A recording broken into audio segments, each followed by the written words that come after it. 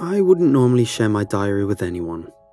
I was in two minds whether or not to take it with me to uni at all, to be honest, just in case one of my new flatmates found it and it became some kind of running joke around campus. I had visions of it doing the rounds on WhatsApp, which wouldn't exactly have been the best start. In the end, I compromised. Instead of writing in longhand like I did back at home, I typed it all up on my laptop. Now, I'm glad I did. It's going to make this whole thing easier. Now, rather than going through a notebook and typing up the weird stuff that happened since I've moved into halls, I can just copy it across here. I'm hoping someone here can help me make sense of it. I've tried talking to my housemates a couple of times about it all, but every time they've either made fun of me or think I'm making fun of them. Individually, the entries I've posted might not mean much, but I have this weird feeling there's something else, some bigger picture I might be missing. I know I need to do something anyway. My sleep lately has been worse, and ever since I found that letter shoved under the door. But no, now I'm getting ahead of myself. One thing at a time. The diary has to come first, or the letter won't make sense. Below are entries I made over the past 2 months, since I first moved into the halls. I've cut out as much of my random waffling as possible to try and keep the focus on the parts I think are relevant. Here goes. October 6th, 2018. I'd always heard people say student halls aren't exactly luxury, and if there's one thing today has taught me, it's this. They weren't lying. On the sliding scale of palace to crap hole, my room probably clocks in at a solid 3. It's got all the basics: desk, bed, walls, a cobweb-riddled ceiling. But aside from that, there's not a whole lot going for it. I could almost visibly see my mum shudder when we walked through the door earlier. Still, I don't know what else I was expecting. Of all the student accommodation available, this is the cheapest by an absolute mile. It's partly the location. We're a 30-minute walk from town, right on the outskirts. Partly the fact this particular student village is famous, or infamous I should say. Last November, it made headlines because of that kid who went missing. And even though most people think he probably just did a runner, apparently he had a drug problem, it does seem to have cast this weird cloud on the place.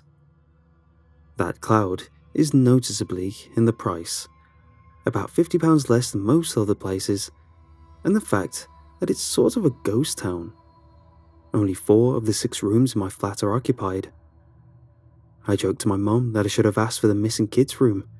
Maybe they'd have knocked even more money off. But she didn't laugh. Anyway, you'd think the university might have made a special effort with these halls because nobody wants to live here. But no such luck. My room barely even looks like it's been cleaned. Along with the cobwebs and the threadbare carpet, we even found some graffiti. Someone, maybe whoever lived in the room last year, had scrawled some stickmen on the wall behind my bed. Mum spotted them when she was sorting my duvet out for me. Still, it's no big deal. With the bed made and pushed up against the wall, you can't even see them. October 10th. I sort of wish my room wasn't on the ground floor. It's at the back of our block, facing the forest our student village stands on the edge of. I thought that'd be good at first. Quieter, decent view from the window, etc. But now I'm not so sure. It's creepy, to be honest. There's no problem during the day. It's actually quite nice being able to look out at the trees while I'm on my laptop. The night is different.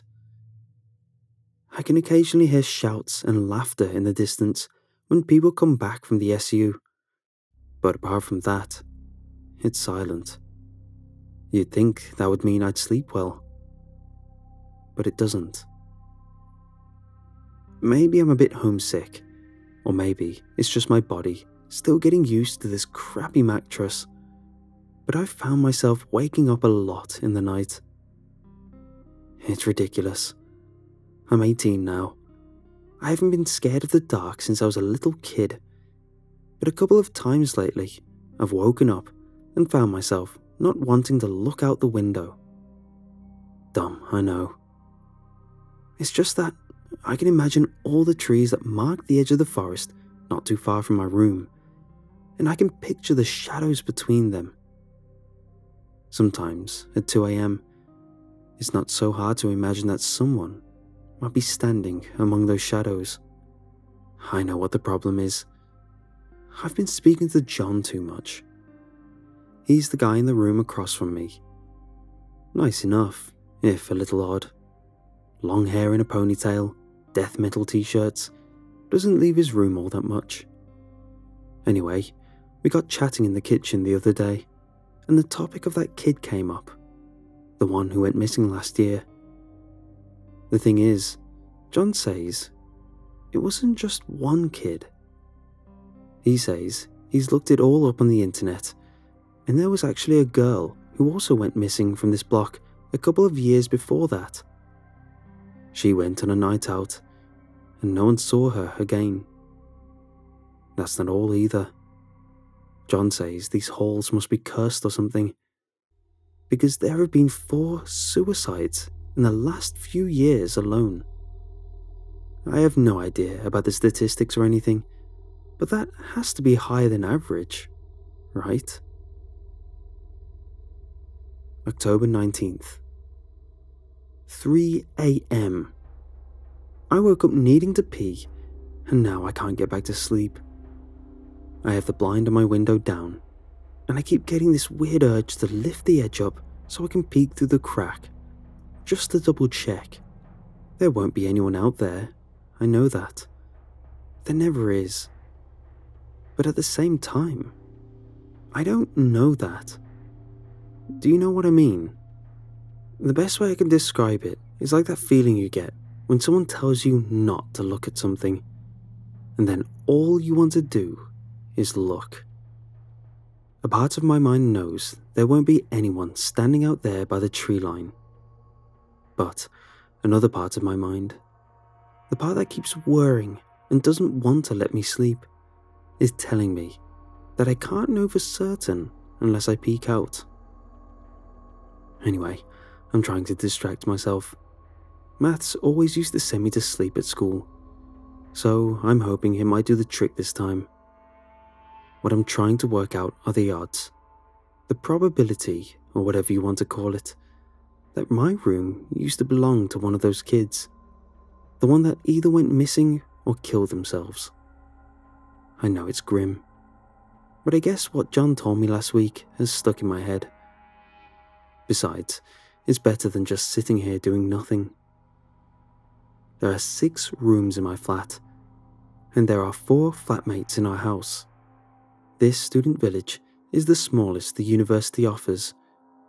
Only 4 houses set out in a little quad shape, so that's 6 by 4 by 4. 96 rooms in total. According to John, over the past 3 years, 2 kids have gone missing and 4 have killed themselves. I don't know exactly what happened when, so I'm just going to go with an average of 2 a year. That's 2 out of 96, all of which means there's a 1 in 48 chance that my room, the room I'm in right now, actually belonged to one of them. I guess those are pretty low odds. And I guess that should make me feel better, but it doesn't. October 20th. I don't know what the hell to do. It's 4 in the morning and I can't call my mom because she'll freak out. My flat is quiet and the only light on is in John's room. But I don't feel like I know him well to wake him. What would I say? Oh, hi John. I know it's 4 in the morning and I've only known you for 3 weeks, but I just got back from a night out and I'm pretty sure there's somebody outside my room. Would you mind coming and checking for me? No way.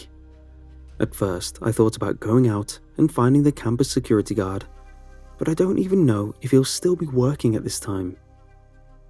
Besides, let's be honest, he wouldn't believe me. I've just come back from a club and I probably stink of vodka. If I do find him and tell him I'm worried because I think I might have seen someone standing on the edge of the forest, he'll think one of two things. Either that I'm drunk and imagining it, or that I just saw some other drunk student out there. Someone who decided to go and explore the woods on a dare or something. I don't think I'll be able to convince him what I'm now sure of, that I did see someone out there, and it wasn't just a random student. It was someone watching my flat. It happened as soon as I got home. First, I went to the kitchen to get myself a pint of water and a slice of leftover pizza, and then I got back to my room, and the blind over my window caught my eye. It looked crooked, like it hadn't been rolled down straight, or the bottom had caught on the windowsill or something. I went over to straighten it, and that's when I had the urge to peek out again. It was the same as last night. I knew there wouldn't be anyone out there, but I wanted to look anyway, just to make sure. This time was different though. I guess because I'd had a few drinks, rather than hesitating, I just leaned over and did it. Wrenched the blinds to the side in one quick motion. The light was on in my room, and I had to press my face close to the glass to see out. Someone was standing in the shadow of the tree line. They were about 50 meters or so away from my window, stood completely still. Just a silhouette. I couldn't make out any features in the murk. Here's the thing though. What I knew in that moment, and what I still believe now, even as I'm starting to sober up, is that the person in the shadows was staring back at me. I couldn't see their face or make out any features, but I could just tell. They were standing there in the darkness, watching my window, maybe even waiting there for me to peek out at them. I stared for a moment, probably in shock, and then I backed away from the window so fast I almost knocked over my desk chair. It took me a long time after that to work up the courage to look out the window again. I had this horrible idea that if I did, the figure wouldn't be over by the tree line anymore. They'd be standing directly on the other side of the glass, staring in. They weren't though. When I finally did work up the courage to look out, just before I started writing this, there was no sign of anybody. Damn, I don't know. Maybe I did just imagine it. November 6th. I think someone's playing a prank on me. They must be. At first, I thought it was the group of guys that live 2 flats above, who I've been hanging out most with over the past couple of weeks, just doing it for a laugh, because I told them the story about the person I thought I saw outside my room a couple of weeks back, trying to have a bit of fun with me. The thing is though, they're all denying it. After I confronted them, I kept waiting for one of them to crack and come clean, but they haven't. They just listen and look confused, and then I catch them stealing glances at each other, as if they think I'm starting to lose it. Maybe I am. That's probably the most likely scenario, that I'm homesick and I'm going stir crazy, and it's making me overthink every little weird thing that happens. I don't know. What I do know is that the stuff I found in the ceiling above my bed is real. It's all on my desk, and there's no denying it or trying to trick myself into thinking I didn't really see it, like I've been trying to do with a figure in the trees. I made the discovery yesterday afternoon. I was working on my Shakespeare essay in my room at the time, but I wasn't really getting anywhere with it. My mind kept wandering, and I couldn't concentrate.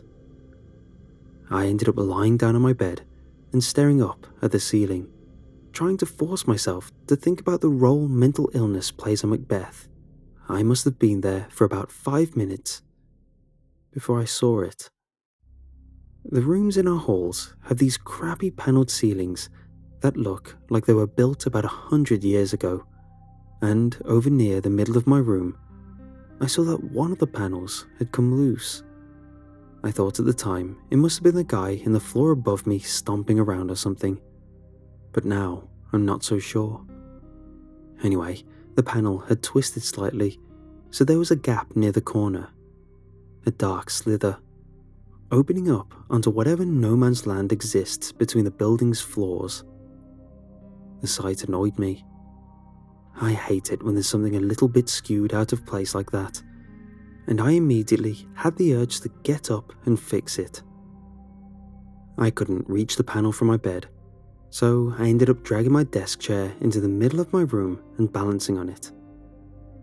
As I reached up to straighten the panel though, I had another one of those dumb urges. I wanted to have a peek up above the ceiling, just out of curiosity. I'm sure humans have been having urges like this since our species first evolved, and I'm equally sure more than a few million of us have probably died from it. In the moment, I didn't care though. I had my iPhone in my pocket, and all I wanted to do was pop the torch function on and give the space above my ceiling a quick sweep. Now, I wish I hadn't looked. I found human hair up there. Not just a couple of strands either, or one of those weird balls where a bunch of it gets clumped together. What I found was 2 neat locks, each bound up with a hair tie, one dark, one blonde. That wasn't the only thing I found either. Some weirdo, probably one of the guys 2 flats above, it has to be them, had hidden this weird doll thing up there. Not like a doll you can buy in the shops, I don't mean that. More like something homemade. A jagged little figure bound together with the type of twigs you'd be able to collect in the forest near our halls. I took the hair and the dolls down from the ceiling because the thought of them up there was creeping me out. Now they're on my desk, sitting next to me as I type this. I don't want them there either though. Just the sight of them in my peripheral vision is making me feel a bit ill. I think after I finish writing this, I'll take them outside and dump them in one of the big rubbish bins by the reception area. Maybe after that, I'll give John a knock. If it wasn't the guys upstairs who hid this weird stuff in my ceiling, maybe he knows something about it. It wouldn't surprise me if I'm honest. I walked into the kitchen the other day, and the guy was sat at the table reading a book about serial killers. He's weird. November 15th. Another bad night. I nearly ended up writing this at 3 in the morning again, but this time I managed to force myself to go back to sleep. Eventually. I kept getting close to drifting off, and then I'd keep jerking awake again, thinking I could hear tapping. That's what woke me this time, I'm sure of it. I was having this dream, more of a nightmare really, where I was trapped in bed, staring up at the ceiling. I wanted to get up, but I couldn't. I couldn't even move my head. My eyes were fixed on the ceiling tile in the middle of my room, and as I stared at it, I could see that it was starting to move. Just to shift to one side, ever so slowly. There was a noise coming from behind that tile, a sort of rattling sound. Soft at first, then more insistent. I was opening my mouth to scream when I jerked awake. My duvet was all twisted and sweaty, and my heart was hammering in my chest.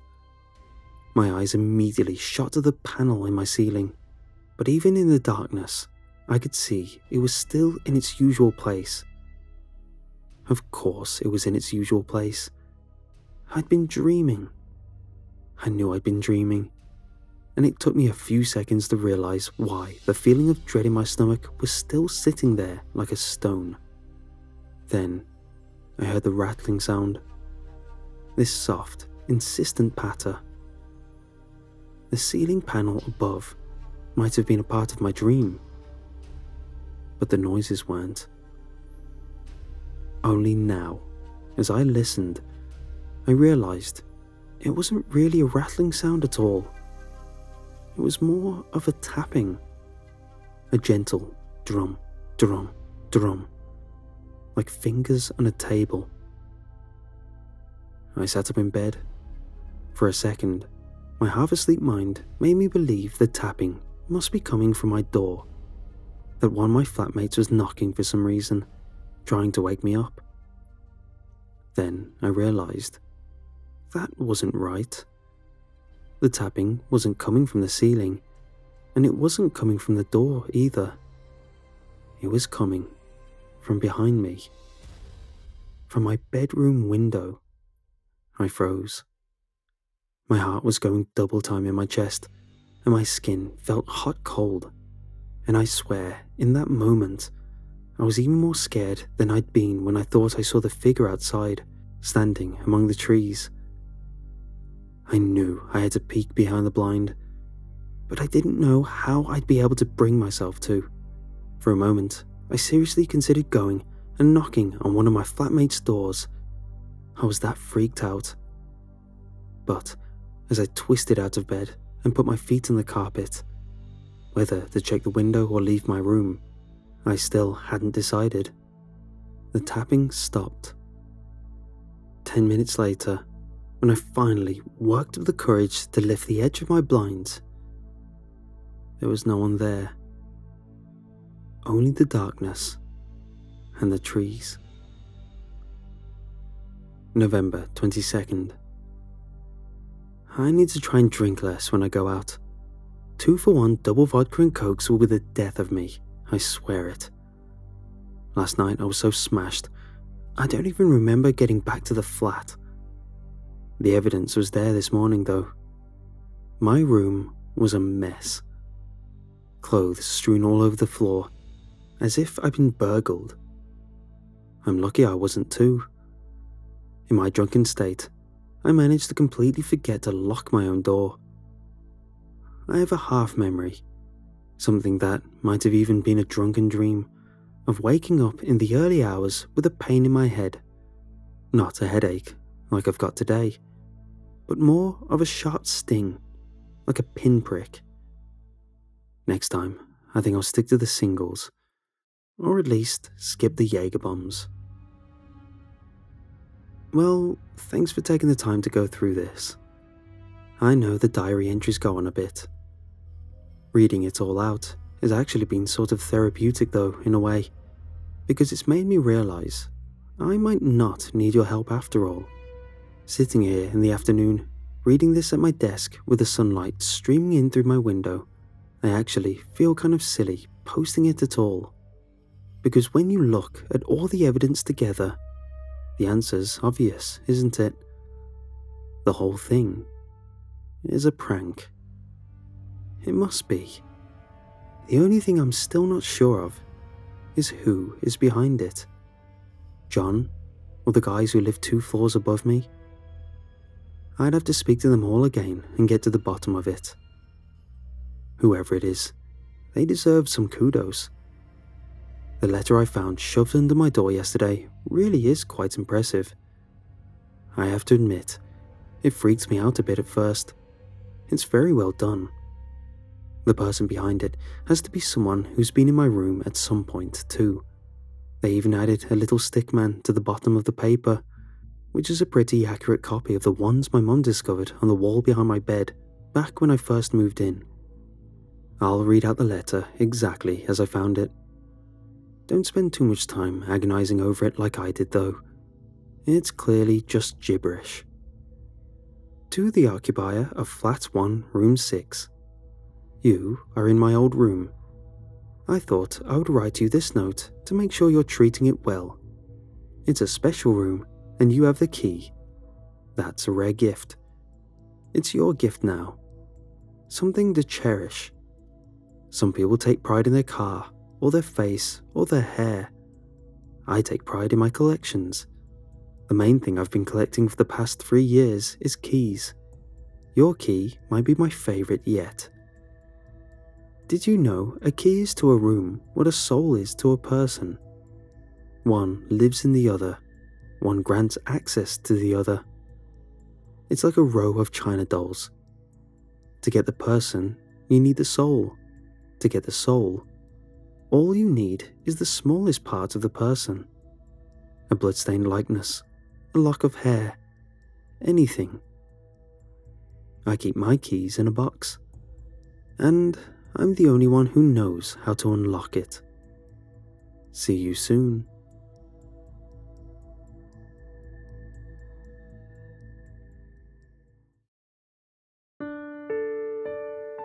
I don't know if you know this, but if you're a student and aching for some money, freelancing as a music journalist is a reasonably sweet deal, especially if you focus on concerts. The workload is manageable, you see a lot of bands you wouldn't otherwise, and even though the payment isn't too great, it's alright for what you're doing. Plus, you usually get some pretty good seats for concerts. You need a bit of luck to get into it, but if you manage to do so, I can only recommend you give it a shot. Back when I did it, I wrote for a small magazine, which had a focus on the alternative sides of music. Given my musical taste, I was mostly panelled to attend gothic and heavy metal shows, which honestly were a lot of fun. Those are, of course, all the Marilyn Manson and Metallica knockoffs, but a lot of experimentation is going on, even though few of them actually got anywhere. I covered everything, from cover bands to experimental stuff that never made it big. I mostly saw them when they were well known enough to be worth writing about, but still kind of underground. Some of the bands got quite far actually, and one of the bands I wrote about you probably know, if you're into metal. But that's not what I'm here to talk about. Back then, they sucked, let me tell you. Other bands were far more interesting. Sometimes there's experimental bands, the kind of band that defies the traditional lineup. Maybe uses 3 guitars or 2 drums, maybe doesn't have a singer or decides to skip the bass guitar in favour of a taiko drum. Yes, that happened. They can be hit or miss really, and most of it depends on the execution and dedication of the band in question. And then, there's the really weird stuff. Bands who don't just defy tradition, but outright crush every notion you have about music. These never make it big, but they make for a good article, and you can always one-up those hipster friends of yours. Whenever someone claims to have seen something, quote, like I've never even thought about, I usually tell them about the one time I saw a band that made music using old tape recorders and rubber bands, or had lyrics written in a language that they invented themselves, and instead of CDs, sold booklets about how to learn said language. I never tell them about Gönpo though, and I never will. That band haunts me. This was shortly before I intended to quit this job anyway, since my final exams were coming up, and I wouldn't have the time or the need to work on the side. But still, I had some concerts I had promised to attend, and while I knew I should start studying for my exams, a bit of fun couldn't hurt, I reasoned. I had made a habit about researching the bands I would cover next, so that I'd know what to expect. After all, if I expected somber music to peacefully fantasize to, and got thrash metal that inspired mosh pits, that would tarnish my reviews. Also, I'd have to dress the part. Ever tried getting into a gothic club dressed in metal attire? You get in, but some of the looks you get could kill small animals. But I digress. The odd thing was, nothing really turned up for Gönpo. Their logo looked like the archetypical black metal shtick, barely readable, and that's the way they wanted it, obviously. They played in a small club not far from where I lived, that was known to host some of the more hardcore bands and regularly had people roughing each other up. But that was it. No setlist, no albums. Even those underground sites I usually used for reference when all else failed were sparse with information. Well, no matter. They probably had their first real gig and knew the owner or something. All the better to milk it for a bit of extra cash if they turned out to be decent. A true diamond in the rough. So I went in my usual hardcore metal outfit to the club. Inside the club, the usual crowd had gathered. Metalheads of every colour, from the large, bulky types to lanky and acne-ridden. Long hair was prevalent, of course, as was the smell of beer, whiskey, and questionable hygiene. Not many women in sight, and those few who were seemed to have a full flock of bodyguards. I went and got myself a beer to hype myself up while I inspected the stage. Gönpo was set to play in about half an hour, so I had plenty of time to observe their lineup. Nothing too special though. A set of drums, the drum bass showing the same indecipherable lettering that had come up during my research, 2 guitar stands, 1 microphone, everything hooked up and ready to go. From the way the guitar stands and the microphone were arranged, I figured they'd have a bass guitarist, a guitarist, and a singer who focused on singing, not playing the guitar on the side. Already an important observation to make beforehand, since this would make him able to engage more with the crowd. Always a good thing to have. I asked around, but the more I did, the more I understood. Nobody in here knew the band.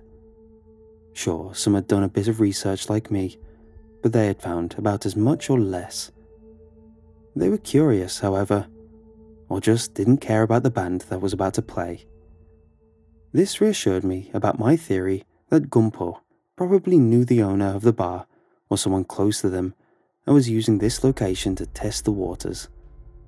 Not the worst move. If they wanted a tough crowd, they'd certainly find it here. This location was known to attract a certain breed of metalhead, the kind that isn't opposed to a mosh pit going a little out of hand, if you know what I mean.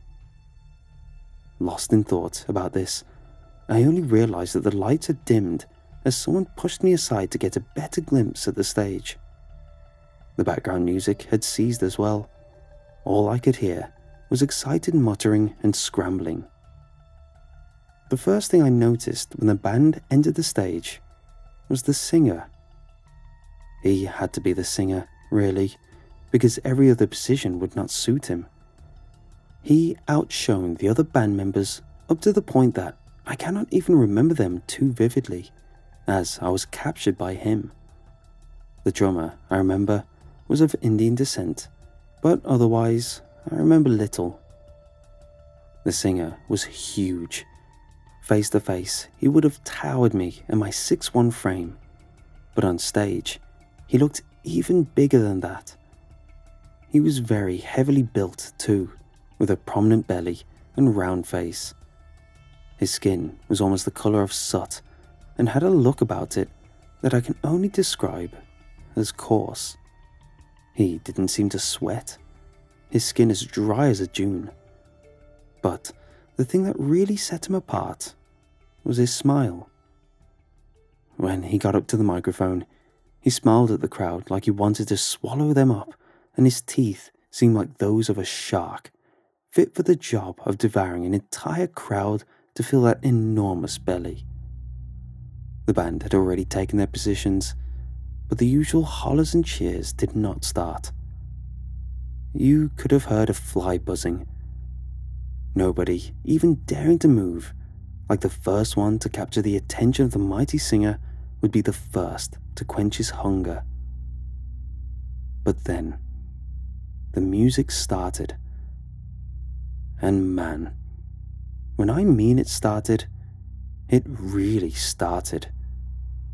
There was no warm-up, no lame-ass introduction, no 1, 2, 3, 4, accompanied by the smacking of drumsticks. They simply started their first song, and it began with a deep, guttural howl that I cannot compare to any other singer out there, for that would be unfair to them.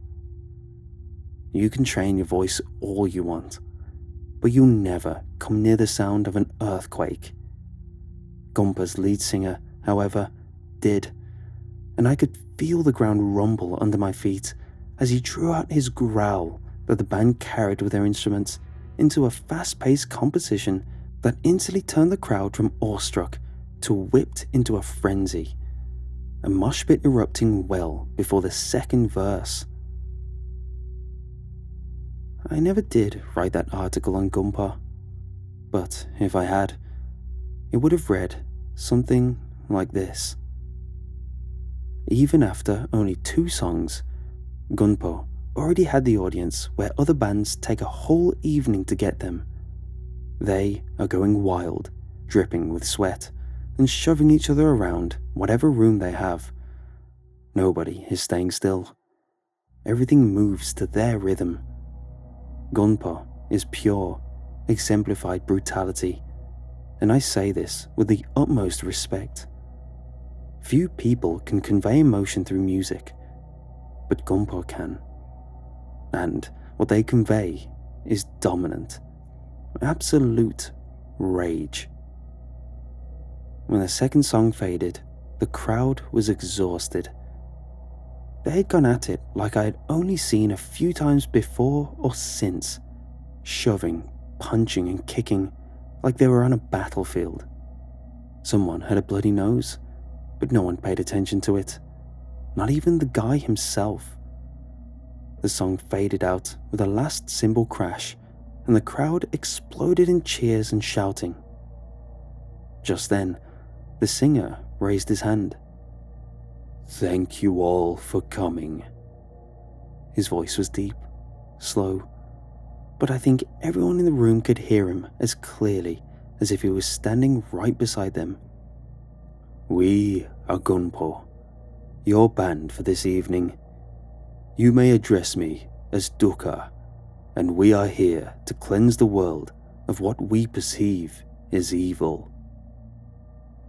Again, the crowd was almost silent. This was the usual black metal stuff I was used to hearing by now. We are the messiahs of metal, blah blah blah. It works if you're really into the band, but otherwise, well, a few months later, it always just sounds pathetic, even if you were really into it. A show act, nothing more. But the way Dukkha said it still sounded real to me. He didn't say it for show, nor did he want to make himself understood. He just said what was important to the band, as matter-of-factly as if he was reading the wiring for their setup. "And we will start with all of you. You will be given the gift of absolution by violence." Kick-ass title, I thought, but I did not laugh. Nobody did. Nobody even rolled their eyes. They looked at Dukkha like he was the demagogue, speaking on behalf of something they would never understand, but that he could make them serve. Well, I'd been right about one thing. Absolved by Violence was a kick-ass title. It was slower than the 2 that had came before it, but the raw energy it exuded filled the air like pheromones. The mosh pit became almost fanatical, and now there wasn't just one guy with a bloody nose, but several. People stopped helping each other up.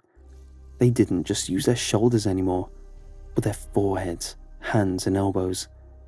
I managed to dodge a particularly large guy who tried to shove me into the crush barrier, which could have easily gone wrong. Just when I got my balance back, I found myself opposite a wall. A wall made of humans, interlocked and ready to go. I took a step back and bumped into another wall. 2 walls of people, slowly withdrawing from one another, leaving me stranded in between them like Moses when he parted the Red Sea. I knew a wall of death when I see one, and as absolution by violence grew slower and slower still, so too did the withdrawal of those two people walls. I felt naked, exposed, like a tree just before a lightning bolt hits it. The sudden crash of the drums and the yawping of the guitar hit me just seconds before the wall did. I was crushed like an insect between two avalanches of skin, muscle, and anger. People descended on one another like barbarians, sheer anger in their eyes. All the while, Gönpo was still playing, louder and angrier than ever. Someone next to me fell and disappeared under the plethora of boots. I don't know what happened to them, and I pray to God they're alive. But I honestly don't think so. Somewhere, a guy screamed in what was obviously excruciating pain, but he was quickly drowned by the music, his cries silenced under another verse. I don't know what made me, of all people, keep a sober mind, but I somehow managed to get through the horde of people lashing at each other like mad and out of the club. I never went back there. From what I know, the club closed shortly after, and I would never mention its name again. Gönpo has disappeared from the scene too, for all I know, if they even existed in the first place. Maybe this was all just a bad dream, accumulated from exam-induced stress. But I can still feel where those masses ran into me, even though it has been years.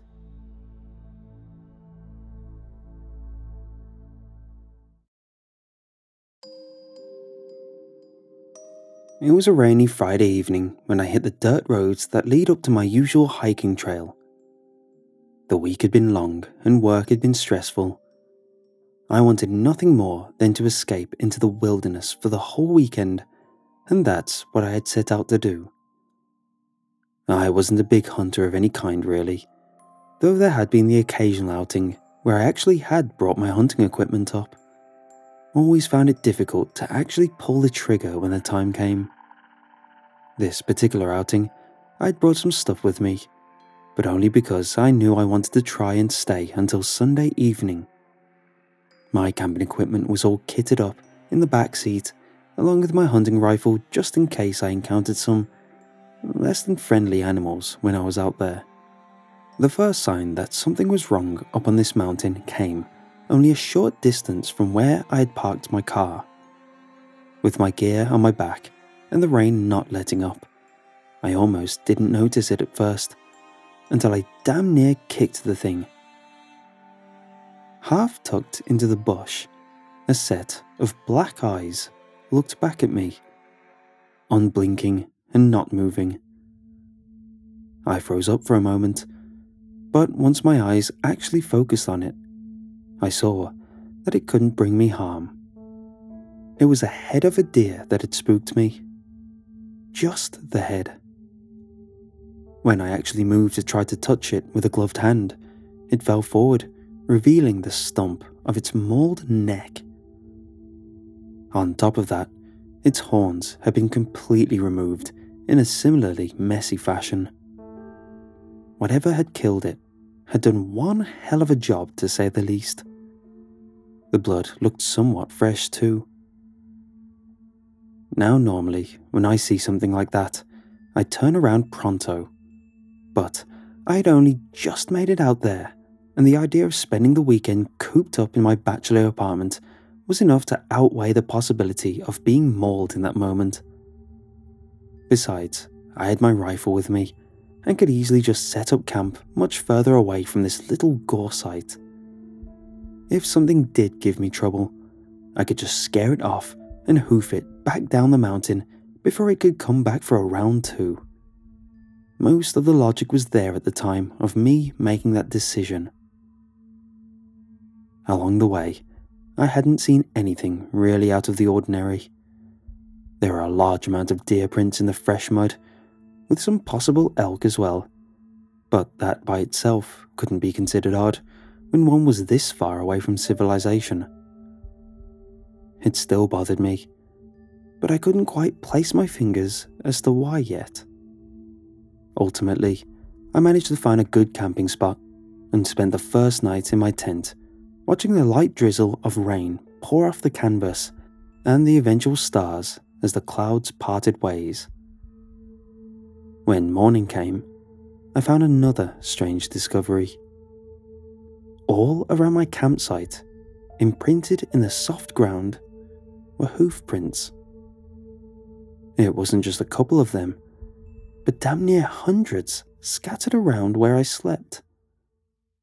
Some of the marks nearly appeared to be on top of each other.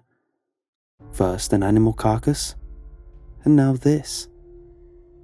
It wasn't like deer were known for being very aggressive though, so perhaps it was just some sort of weird timing. A herd might have been in the area, and what I had seen near my arrival was just one of the poor stragglers that had got picked off by something. The start to the morning still left me rather unsettled though, so I decided that I would spend the day hiking up the nearby ridge, a direction that coincided with the tracks funnily enough as I left the campsite, the tracks thinning as I went further and further along.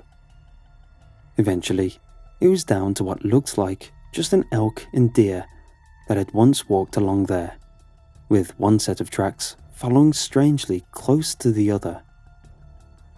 As I followed the tracks, I noticed something new as well.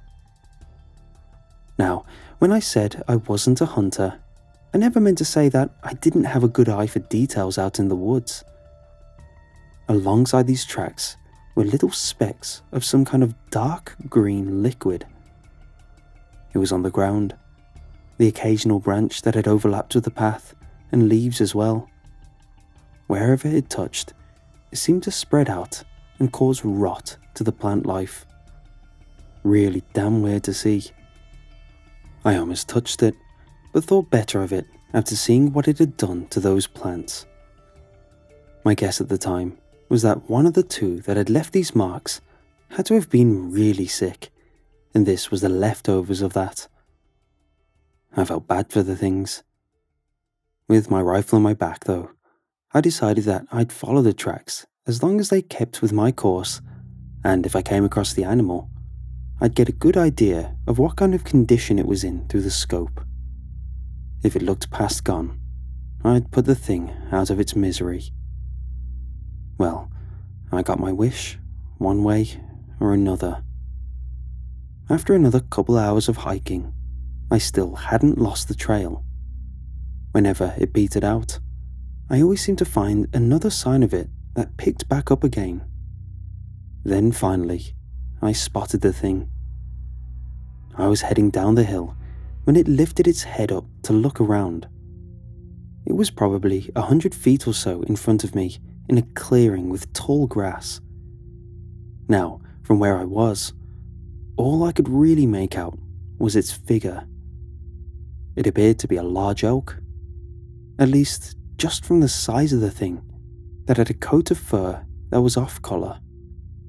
It looked almost like moss, it was so green. It also had a massive set of antlers that ended in razor tips that splayed out like branches.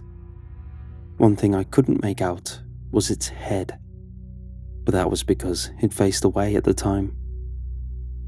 Kneeling down, I took my rifle off my shoulder and set myself up on a stump, letting the body rest on top of it as I peered down my scope and lined it up with the animal.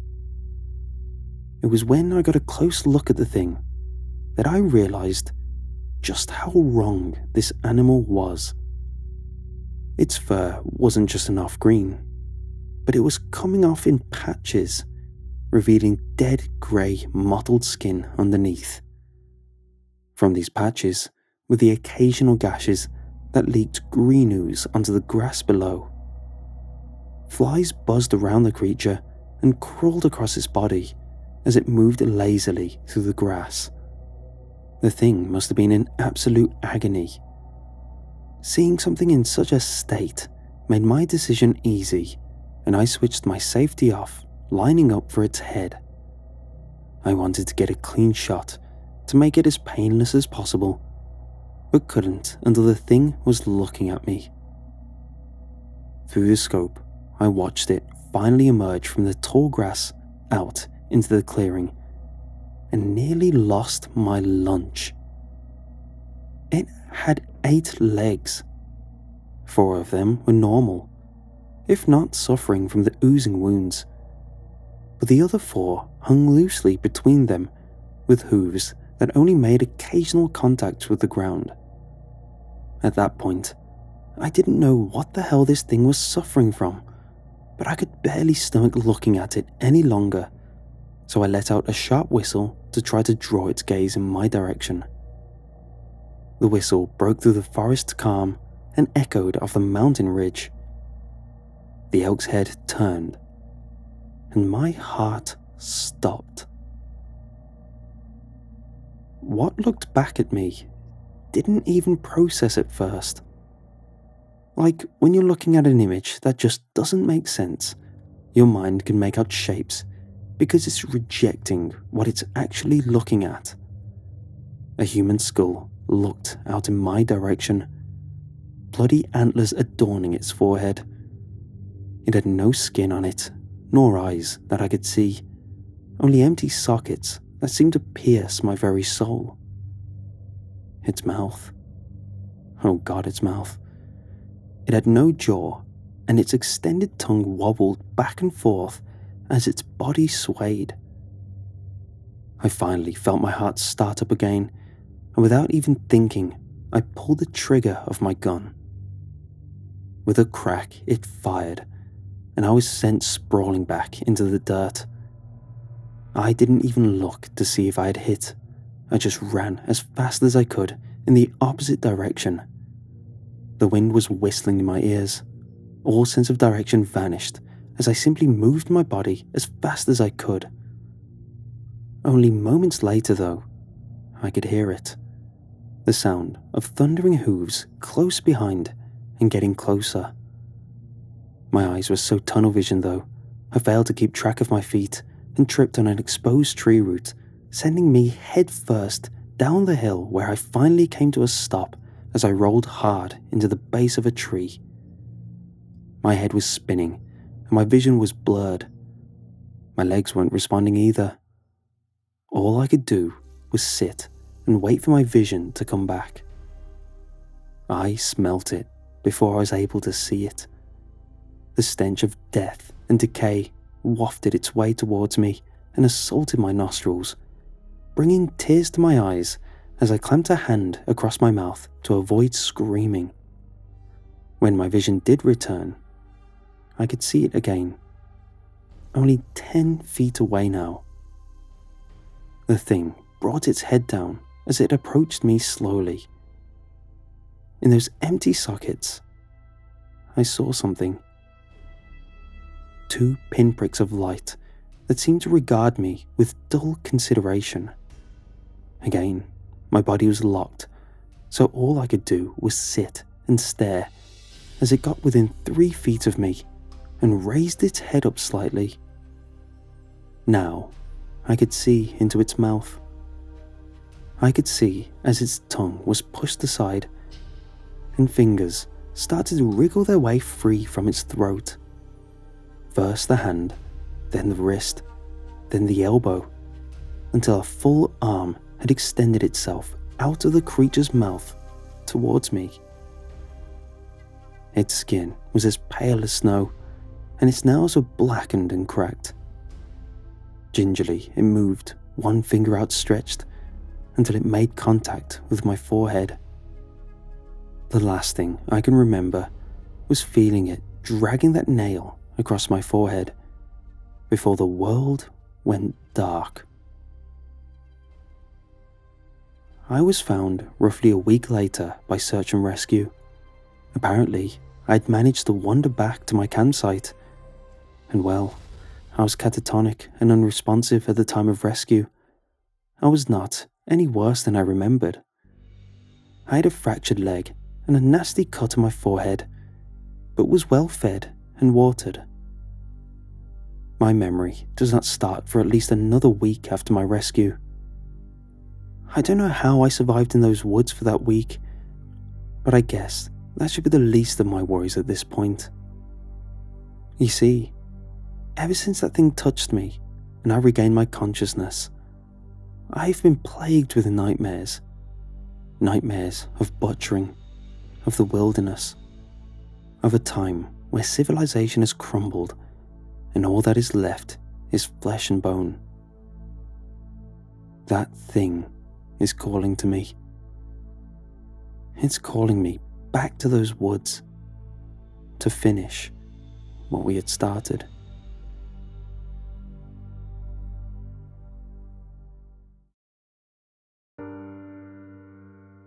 I've always had a knack for staying out of trouble. It's difficult to explain, but whether it be a feeling, a sense, a tingling, it's always been there for as long as I can remember. I wish I could say it always made sense, or that there was always a aha moment where I understood what just happened, or even that it was a little less terrifying when it happens, but that's rarely the case. I just know it always seems to work. I'd like to tell you about one of the less vague times it happened to me. Back in my early 20s, in the late 1990s, I decided I needed a change.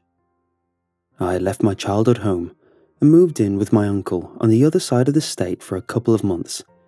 Enough time to get a job, find an apartment, and get myself situated for college. This was a big move for me. I'd spent a lot of time travelling, but had never lived more than 10 miles away from where I was born. It was both exciting and scary. Scales tipped more towards exciting. We lived in a backwoods town few people have heard of, even now, but close to a few major cities in Florida. When I told people where I lived, I just said between Gainesville and St. Augustine, rather than go through the "you live where" conversation. It's a rural area, not much more than red clay and a bunch of drying up lakes well past their prime. When giving people directions to the house, we actually told them, every turn you come to, just take one with a hard road. The first intersection without a hard road, turn right. 2 blocks past that on the left. It's the only house on that side. I don't think I ever learned the names of all those roads on the way home. I just aimed for the hard roads. The house was pretty secluded. I don't think there was much neighborhood behind the house, just woods. The property sat on an intersection of clay roads with woods across the street to the front and one side of the house. The other side was an empty lot, and then more woods. I remember it was a pretty big yard, maybe a half acre or so, completely enclosed with a chain link fence. The house sat right in the middle of the property. If you walked to the front edge of the yard inside the fence, you could see the neighbour's driveway a little farther up the road on the other side. My uncle loved the place, not being able to see or hear anyone in any direction. I thought it was creepy as hell. It was a small house, 2 bedrooms, 1 bathroom. The living room had 2 exit doors, one to the front and one to the side. Each let out to a large porch. I know it's not a good thing, but I'm a smoker. Like a freight train kind of smoker. It's a family thing. An unhealthy curse handed down by each generation. It's like you weren't even considered an adult until you sat on Grandma's porch and smoked with her. That's how you spent time with Grandma. You sat on the porch, chain smoked, and talked about whatever needed talking about. I sure do miss that woman. I've never cared for smoking in the house, and my uncle was trying to quit. So we set up a little smoking table and a couple of chairs on his front porch. He was an early to rise and early to bed kind of guy, and I was just the opposite. I didn't go to bed until 2 or 3 each morning, then slept in until 10 or 11. The hours you keep working at a restaurant, I guess. So I spent most of my evenings after work on the porch, usually reading a book or talking on the phone to friends back home. There wasn't much road traffic to speak of, even less after I came in from work. It was summer, and my cousin, my uncle's son from his first marriage, had come to spend a couple of weeks with his dad. We're a pretty tight-knit family, so the kid, aka Little Man, was more my little brother than my cousin. He was around 4 or 5 years old at the time. The house only had the 2 bedrooms, so we set up a pallet of blankets on the floor in the living room for him.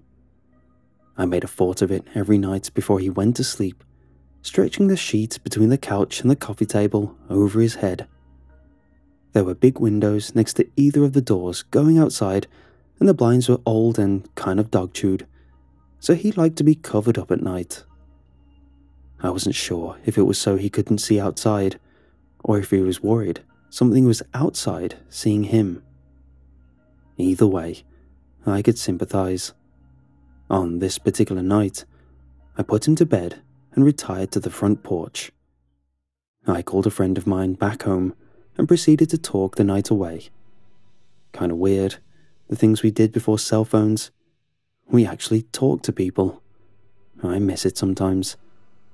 It was a typical warm southern night. Mid-80s temperature, not a breath of breeze, and humid. Nights out there could really go either way. You either had a cacophony of frogs, crickets, katydids, and the occasional alligator. Or worse, you couldn't hear yourself think over the silence. The chorus of nightlife was going strong that evening, which is actually pretty cool. If you've never heard it, each type of insect and critter sings together, matching the rest in volume and cadence. And then one crescendos, briefly shutting out the others before going back down to rejoin the others. Every so often, you'll hear a couple of competing solos, or duets, louder and louder until one wears out. It's almost background stuff, and you usually tune it out, but it's neat to stop and listen. Until it just stops. And that's how it started. I'm talking on the phone, mostly listening, honestly. The critters are singing in the background, and I remember feeling just the briefest chill. Not enough to really notice at first. But then, everything went quiet. It didn't fade or lower in volume. It stopped. The chill settled in. She was still talking. I could hear her voice in my ear, but I wasn't listening anymore. I was staring into the wooded lot across the street. There wasn't anything to see over there, but I couldn't look away. I don't know if it was my uncle, a previous owner, or maybe the country, but there was a sodium vapor streetlight in front of the house, just outside of the chain link fence, a little to my right as I stared out there. It gave a decent amount of light to the front of the house and was really nice when you were bringing groceries in from your car after dark. But this night really underscored my issue with the light. The bulb itself was mounted directly to the pole, rather than extending away from it. An extension of some kind would have provided more light in every direction, I think. The way the bulb housing hugged the pole itself, though, hard shadows ran behind the pole across the street, complete darkness spreading in roughly a 90-degree arc behind the light pole. I guess it's the juxtaposition of the light versus the dark in that part of the yard. But the space behind the pole was the darkest part of the night. And that's where I was looking. I tried to shake it off. Admittedly, I can get creeped out pretty easily.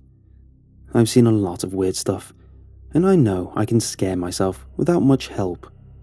So I tried to just ignore it and get back into the conversation. I opened my mouth to say something, to chime into whatever we were talking about with something witty, I'm sure.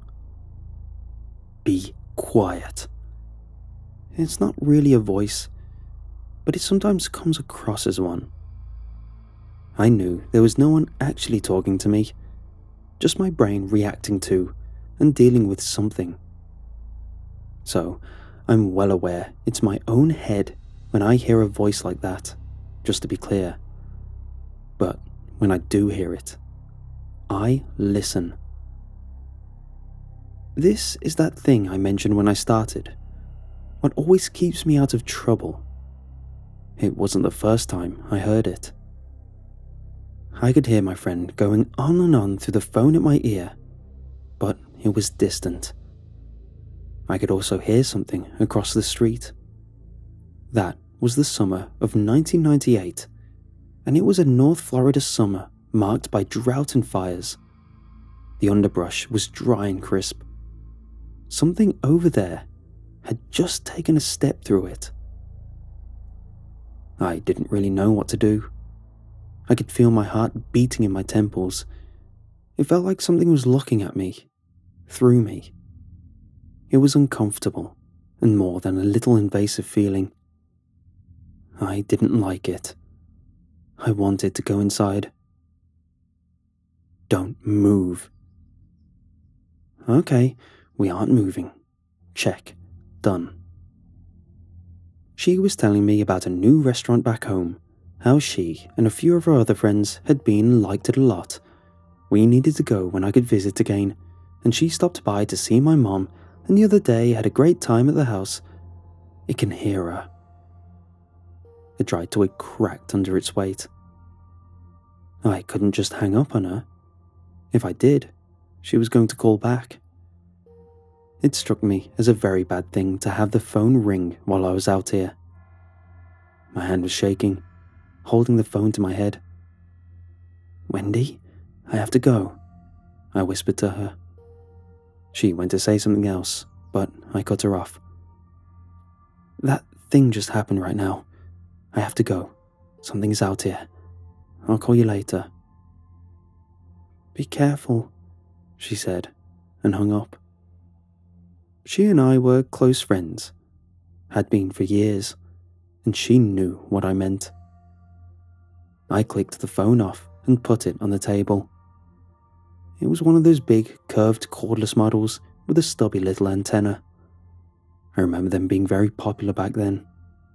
Worried she would call back, or I'd be killed because of some weird wrong number calling at 2 o'clock in the morning, I flipped the ringer to off.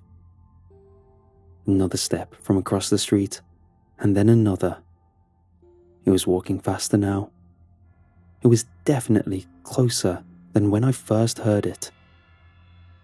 I braced myself, ready to jump up from the chair and run into the house. "Don't. It's watching." So, I didn't. I listened. I can't even explain how much I wanted to just up and run right then. There was an exhalation. I don't really know how to explain it. Not a snort or a grunt, but a hard exhalation. And then a scrape. Another step. "Get inside." I damn near turned the table over as I jumped up from the chair and ran for the door. It was only a few steps, but it seemed like I'd never make it. And it really didn't help that I could hear the thing across the street break into a run. Twigs and branches, snapping and crunching.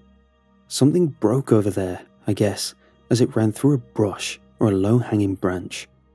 Now, it was outside of the woods. There was a thumping as its feet hit the hard-baked clay road. Right as I made it inside the door and got it shut behind me, I heard the clang of the chain-link fence as something hit its top rail, surely vaulting over top and into our yard.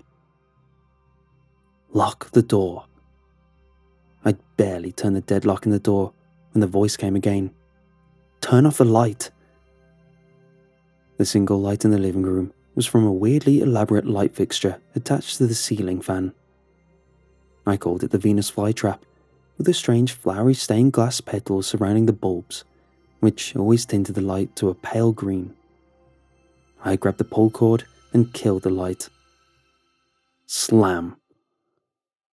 Something hit the door from outside. It sounded like whatever had been running at me just headbutted the door. That was the picture in my head, at least. I don't know how I didn't make a noise. It scared me so bad. The blinds shook in the window beside the door, a dry rustling sound as they rubbed the wood in the frame. Hide. I thought about going to my room, which was the furthest point in the house from that door, but my cousin was sound asleep on the living room floor. I wasn't about to leave him out there by himself, but waking him up seemed like just as bad an idea. Another angry pounding against the door. The blinds shook again. I wondered how securely fastened they were to the top of the frame. What if they fell off the window and I ended up face to face with some thing outside, staring at me? All I could think was that if that happened, the streetlight would be to its back, lighting up the house, and I wouldn't be able to see it with a light in my eyes. I don't know why I even thought about that, but it scared the hell out of me. I got down on the floor and climbed into the fort we'd made earlier, between the couch and the coffee table. It seemed as good a spot as any. Little man stirred a bit as I settled next to him, but he didn't wake up.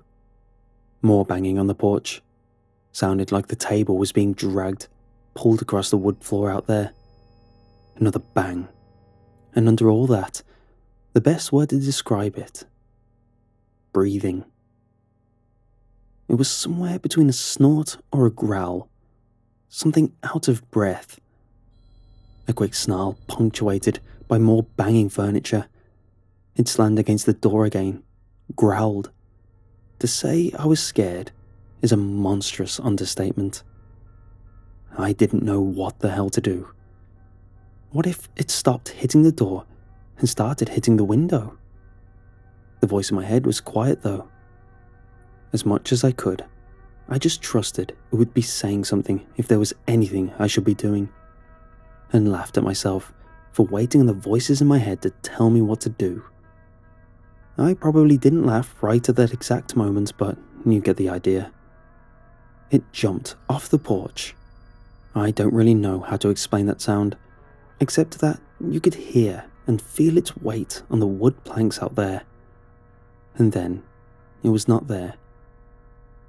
Straining my ears to hear something, anything. All I could think was that it was gone. It was going to leave us alone. Slam. This one from the door to the side of the living room. I didn't hear it over there before it hit the door. I think I might have yelped or something when it hit. Little man shook a bit, but he was still sleeping. A couple more scrapes and bangs outside, and now it was panting. Again, I'm wondering about that window. It felt like luck that it didn't hit the one on the front porch. Too much to hope for that it wouldn't find the one on the side porch. But it didn't. Maybe a minute or two later, or really, my perception of time was so screwed up it could have been half a minute or a half hour. It was gone. I heard it jump down again. Its breathing faded. I braced myself for another bang, but all was quiet. I don't know how long I lay there, hugging little man to me, not really sure who was comforting who for that next little while. I eventually fell asleep, waking up to the smell of breakfast and coffee. The previous night came back to me pretty quickly. I was happy to see everyone up and around. Both my uncle and little man were up and around already, and I felt more than just a little silly climbing out from under the blanket fort built in the living room. My uncle just grinned at me, said he'd slept in the living room with a little guy a few times himself. I went for the door, really needing that first smoke of the morning. Felt like I'd earned it. Little man stopped me on the way out, surprised me, just came up and hugged me. I had to kneel down to catch him, so he wasn't hugging my knees. It was a good hug, deep and heartfelt. He pulled away from me, looked at me like I don't think a kid has ever looked at me. "I'm really glad you're okay," he said. "I had a bad dream that you were outside and got eaten by the monster across the street." I think all my blood froze right then. I don't know if I wanted to laugh or cry. I told him I was just fine, no monsters for me. They don't think I taste good. He laughed and was done with it. He was back in the kitchen helping his dad with breakfast, and I really needed to smoke. It was my last scare of the morning, but it was a good one. Not really sure what I was expecting, but the yard around the house looked like a war zone. My smoking table was in pieces, parts of it in the front of the house, other parts on the side of the house, and one of the legs was out in the road. One of the chairs was near disintegrated. We never found the other one. We kept a big metal bucket full of sand on the side of the front porch, the butt bucket. It was on its side in the far back corner of the yard. It weirded me out that the sand and collection of butts previously inside the bucket were nowhere near the house or the bucket, but in the far corner of the yard. No matter how many times I've thought this through, that part never really made much sense. How did that thing get the bucket to the backyard? Why were the contents dumped in the front yard? What the hell was it that it could have carried the bucket to the front to dump it? My uncle saw me checking out the front yard, came out to the front door to join me. I remember he whistled when he came out, surprised to see the yard. It's funny now, and I think I nervous laughed then. He asked if I was throwing parties after he went to bed every night. He cocked an eyebrow at me and rubbed at a fresh dent in the front door. Not quite. I wasn't sure what to do still, so I told him everything that happened the night before. To be honest, I really thought he was going to laugh at me, make fun of me for my overactive imagination, and I was never going to hear the end of it. He didn't. Instead, he told me he'd had a couple of weird things happen to him out there. Said it really bothered him coming home after dark, that he hated not being able to see across the street because of that street light, and that he'd seen things on the edge of the fence, but mostly across the street. We went back inside and he showed me where he kept 2 of his rifles and 1 of his handguns. Well out of sight, but easy to reach in a hurry. We went back out and cleaned the mess left in the yard. He said that with a national forest on just about all sides of us, there were a lot of animals we weren't used to out there. There were plenty of bobcats, coyotes, panthers, even bears, and God only knew what else. I agreed, taking some comfort in that. My overactive imagination paired with a real-life animal. Yeah, that was going to be scary. And I really wished he'd stopped there. "I think it's something else though," he said. "Whatever it is out here feels smarter than that. I think it knows us." I don't think I'll ever forget him saying that. I tried to get him to say more, but he wouldn't, and he wouldn't ever speak about it again. I was only there another couple of weeks, thankfully uneventful weeks. When I left, I never went back to that house. Something about it after that night just didn't feel right. I wish I had more to tell you, or a better explanation for what happened that night.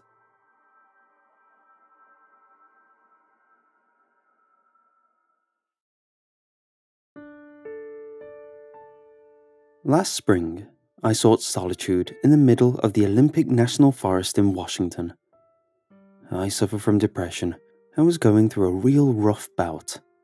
One where I no longer knew my purpose in the world or cared that I even existed. I know that sounds dark, and I should have sought professional help, but I'm one of those people who tend to run away from problems, hoping they'll work themselves out.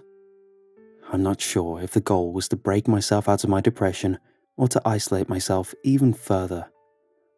Either way, I found myself driving through the tall, mossy pines into the tangled depths of the whole rainforest for a long solo backpacking excursion.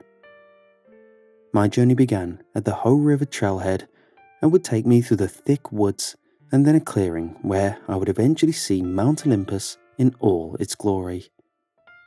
After that, well, I hadn't exactly planned where I would go after that. I would just keep walking, I guess. Unlike my other treks, which were thoroughly planned out, I didn't have a set itinerary. It was as if I wanted to get lost. Yes, that's it, I thought to myself as I strapped my green Delta pack around my waist. I want to get lost. Maybe then I would feel something again and my survival instinct would kick in. Or maybe I would cease to exist altogether. I would just walk until I couldn't go any further. I told no one where I was going. Throughout the first few miles of my hike, I felt as if I wasn't truly a part of my surroundings. It was as if I were just an observer as people and wildlife moved about me. The hanging moss draping over the 3 branches like green sleeves, the rushing of the Ho River, all seemed so distant, even though I was immersed in it all. The only feeling I remember having was the cold touch of rain as it sprinkled on my face like frozen tears. Time seemed to melt away, and before long, I found myself at the edge of the forest. Before I emerged into the clearing, a strange fork in the trail caught my eye. Now, a fork in the trail isn't strange in and of itself, but this one didn't belong here. It wasn't on my topography map. It wasn't listed in the national park. It was out of place. Unlike the trail I was on, this one seemed to snake deeper into the forest. I had hiked this part of the trail many times. Never once did I notice a fork. Maybe it's new, I thought. Maybe they didn't update the maps yet. My original plan was to continue straight, as I always did. But something about the other trail beckoned me to wander to unknown territory. At closer look, the trail looked well maintained, so it wasn't likely I would stray off path. I could always turn around. It was at that moment that I felt an emotion rather than emptiness, if you could even call that an emotion. It was excitement. I found myself walking down the new trail, my adventurous spirit back in commission. At first, the trail just seemed like another part of the whole rainforest, but after a couple miles, the forest began to change. I know that seems crazy, but the forest looked brighter. The Sitka spruce and western hemlock gave way to a variety of birch, oak, and a few pine trees in between. A clear stream trickled alongside my path. A stream, like the trail, not on my map.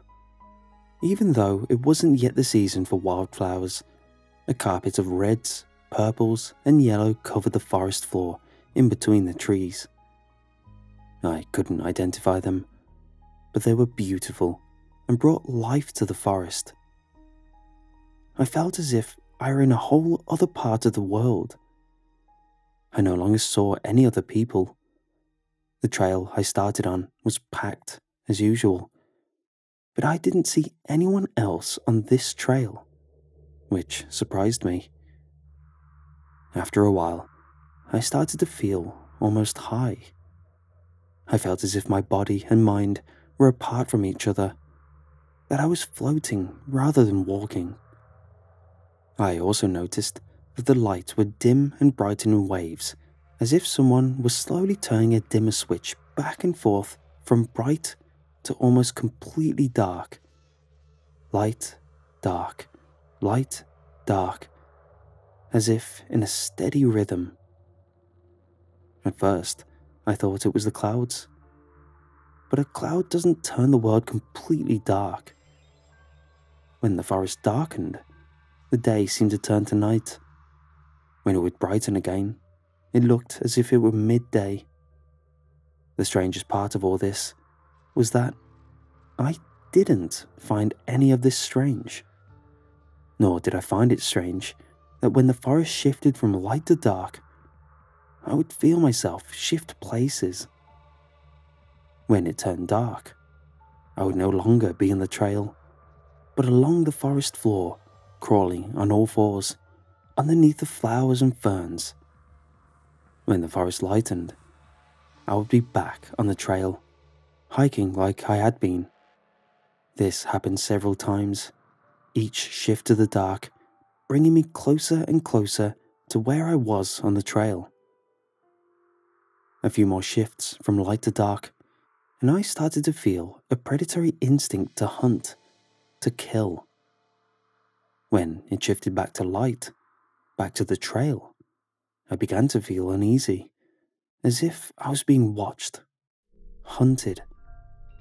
Yet, for some reason, I still felt that tranquil high, and I didn't feel the need to run. Shift. Darkness again. I was getting closer to the trail. I saw a figure walking down the trail, wearing a blue raincoat and carrying a green pack like my own. They ambled along the trail, seemingly oblivious to my presence. I crept closer, trying not to make a sound. They looked weak, easy prey. They would never see it coming. I became ravenous for their body. I wanted nothing more than to tear them to shreds. I lunged for them, but they turned around, arms outstretched, ready to fight me off, as if they could do anything to stop me. Their brown eyes met my own. Shift. Back to light. I found myself thrown to the ground, the wind knocked out, and a huge gash on my arm. What the hell just happened, I thought. Something attacked me. I didn't get a good look at it, but the eyes looked so familiar, as if I were looking into a mirror. Realization washed over me. Did I attack myself? How is this possible? I slowly lowered my hands and looked around, scanning the bushes for any sign of movement. Nothing. No sound, and nothing in sight.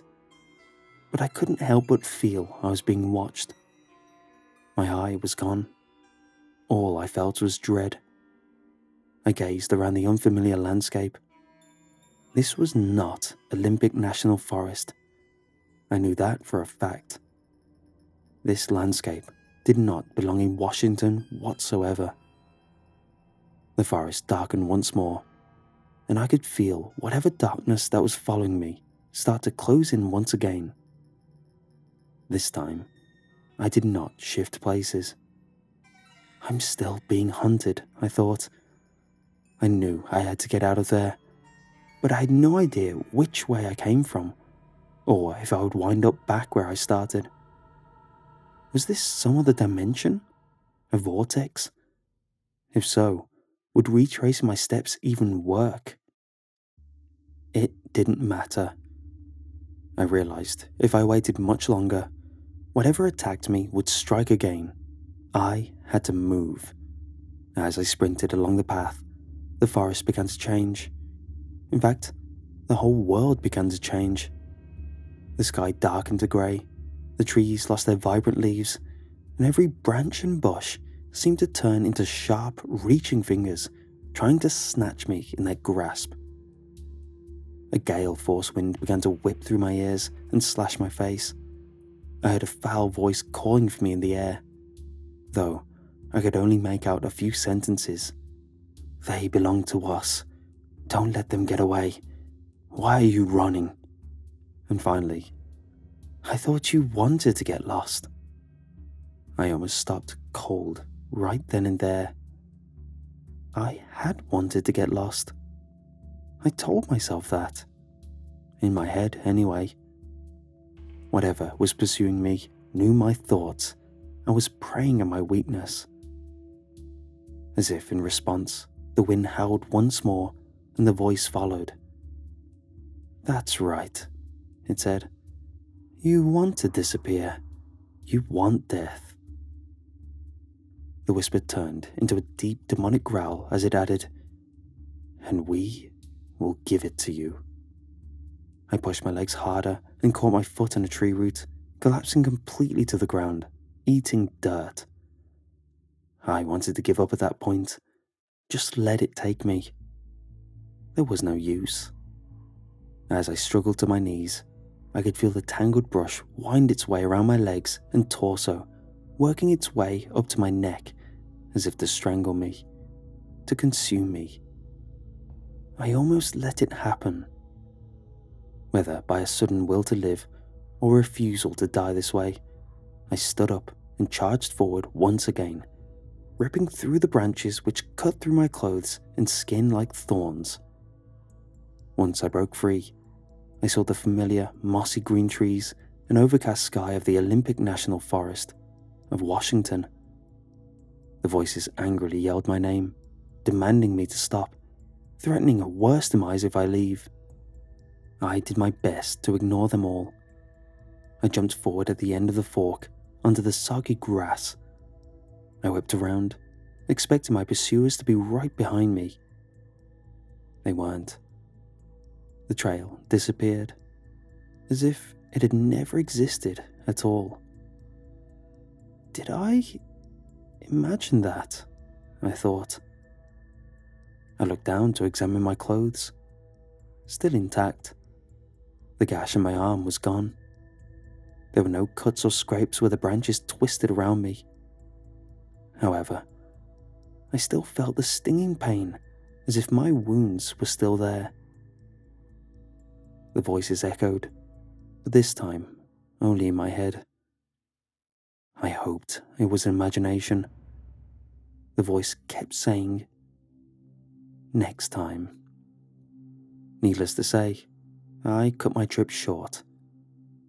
I decided, at the very least, to take steps to cure my depression. I'm going to therapy. I quit drinking. I'm even working out and eating right. Anything to get me in a better mindset. However, I can't shake this feeling that I'm no longer alone. That something is always watching, always listening for my next moment of weakness, listening for the next time I desire to disappear.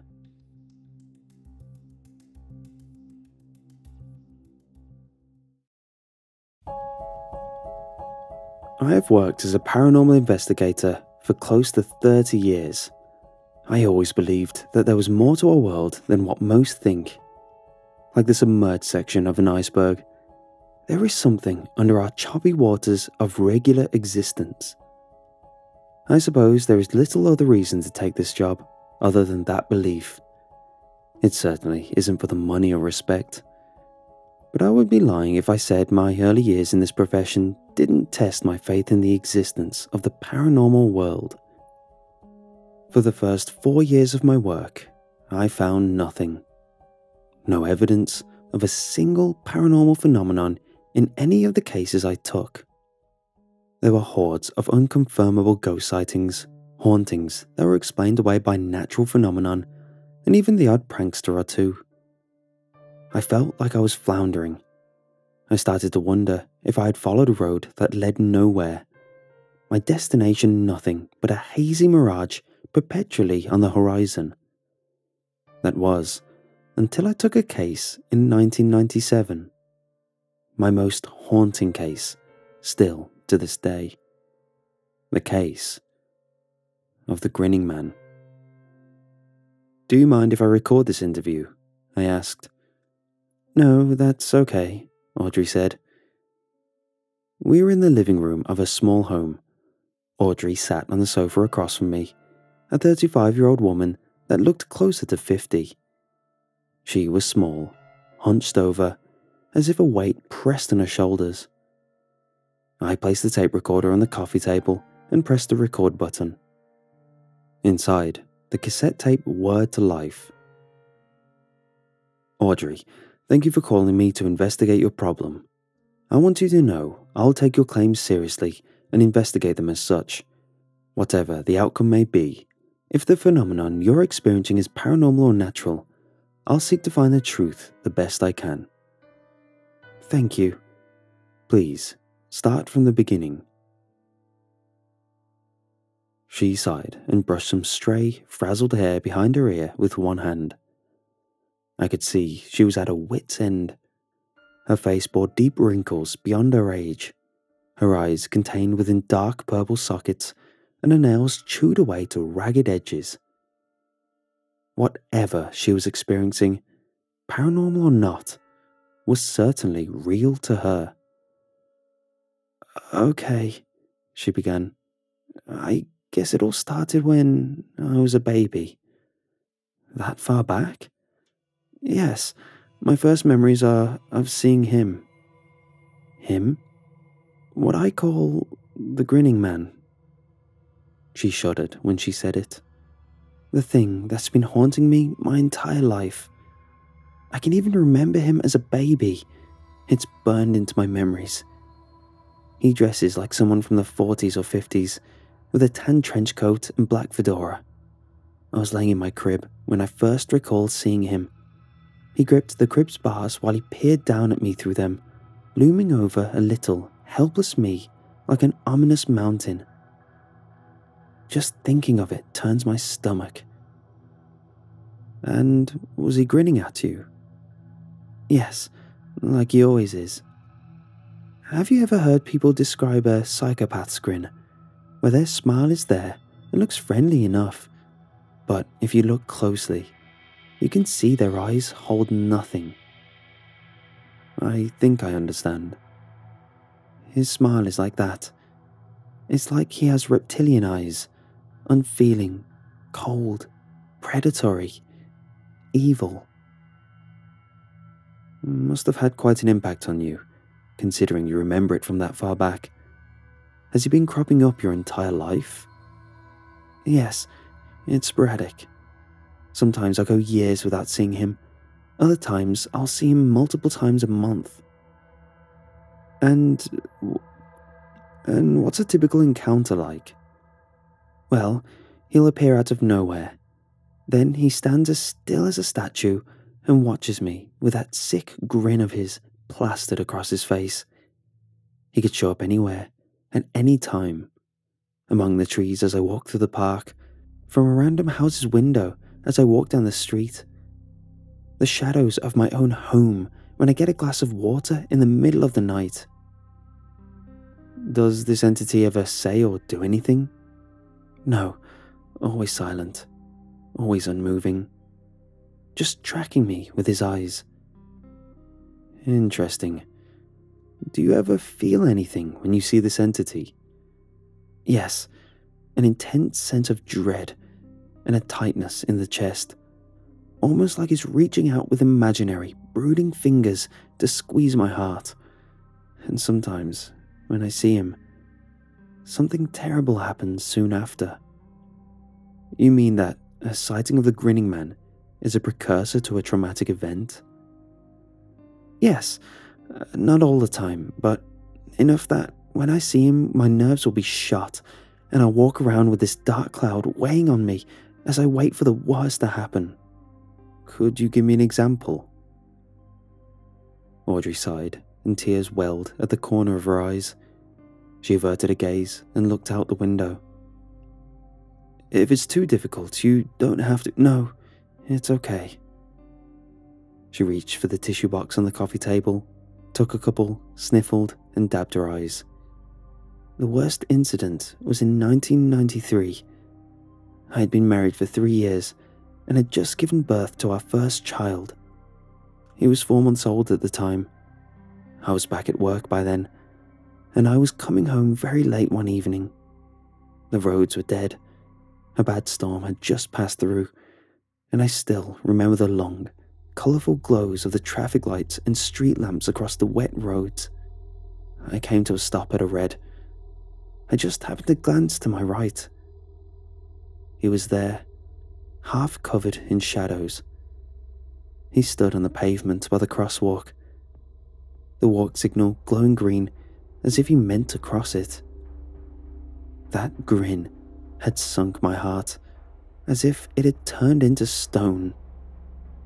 I don't know exactly how long I stayed there, locked in his gaze, but when my light turned green again, I got out of there as fast as I could.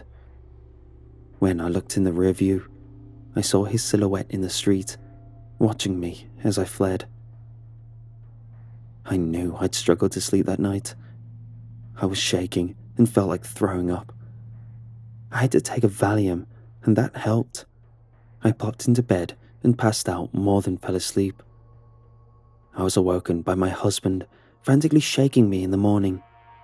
His face was pale, a look of sheer, terror-filled panic I had never seen before. Our son had passed away in the night. The death was ruled as a SIDS case. I sat in silence, giving Audrey a moment as she let her emotions out. At the time, I wasn't sure what to think.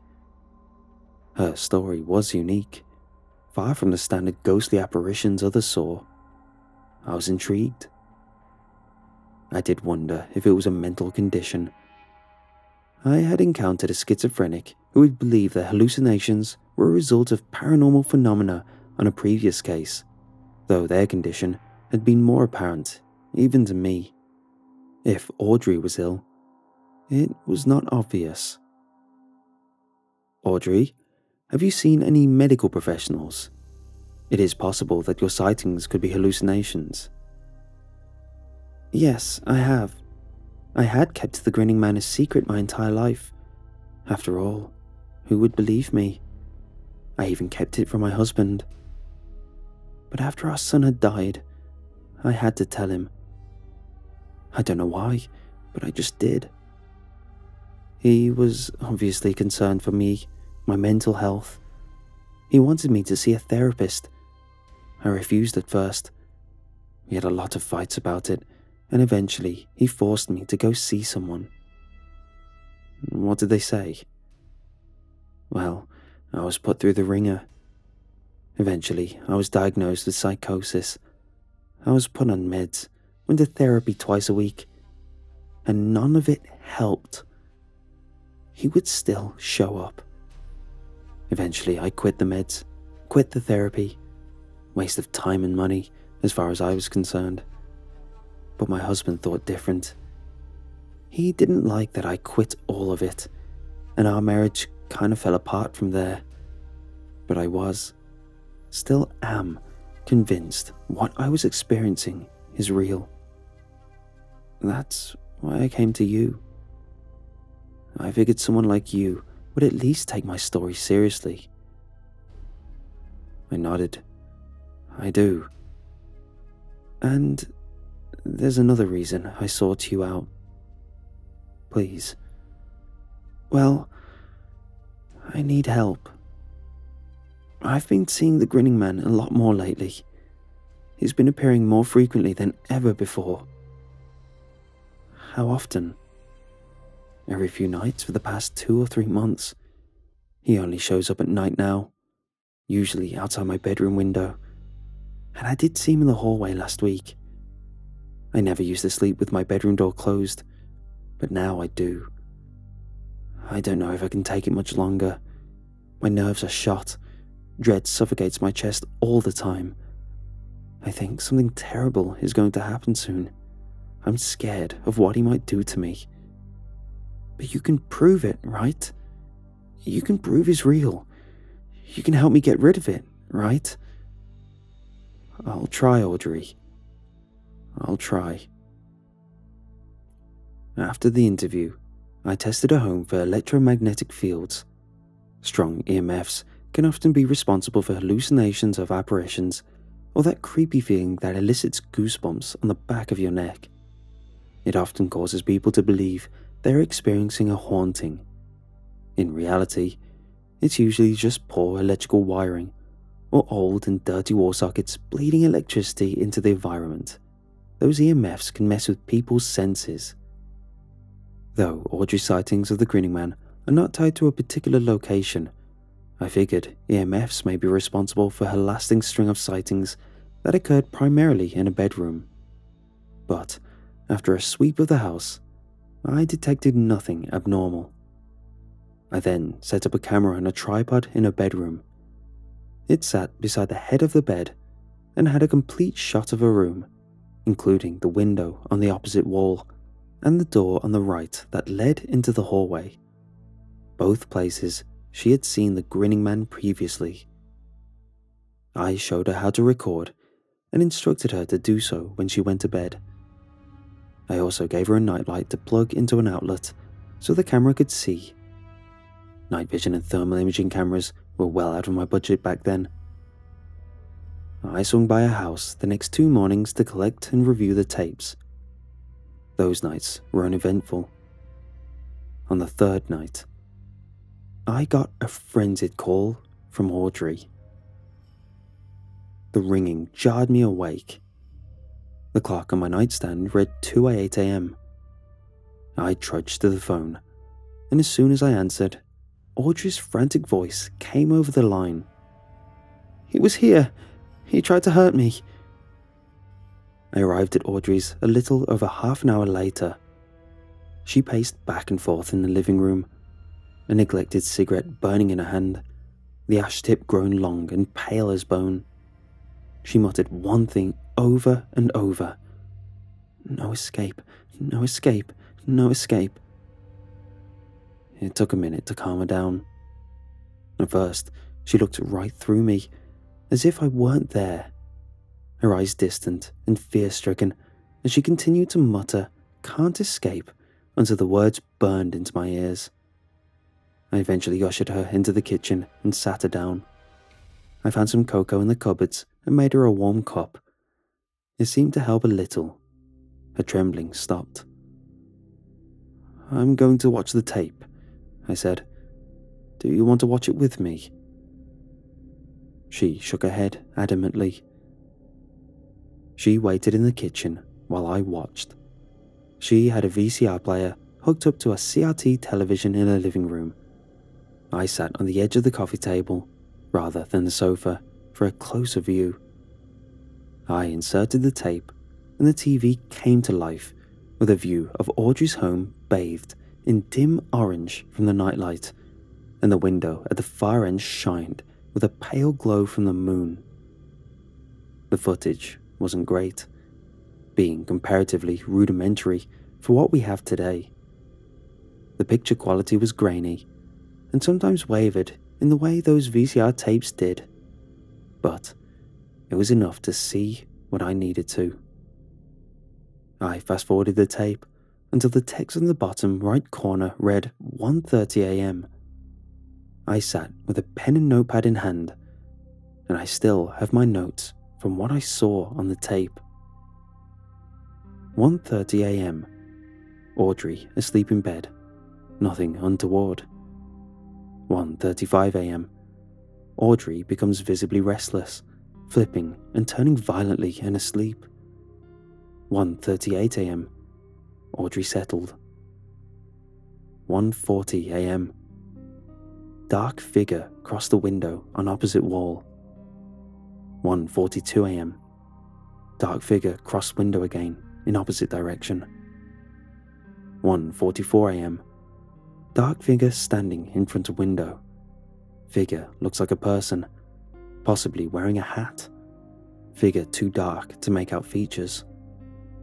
1:46 a.m. Static, intermittently breaking up picture. Figure still standing at window. 1:50 a.m. The figure disappeared. Did not walk or move away. Simply vanished. 1:51 a.m. Audrey becoming restless again.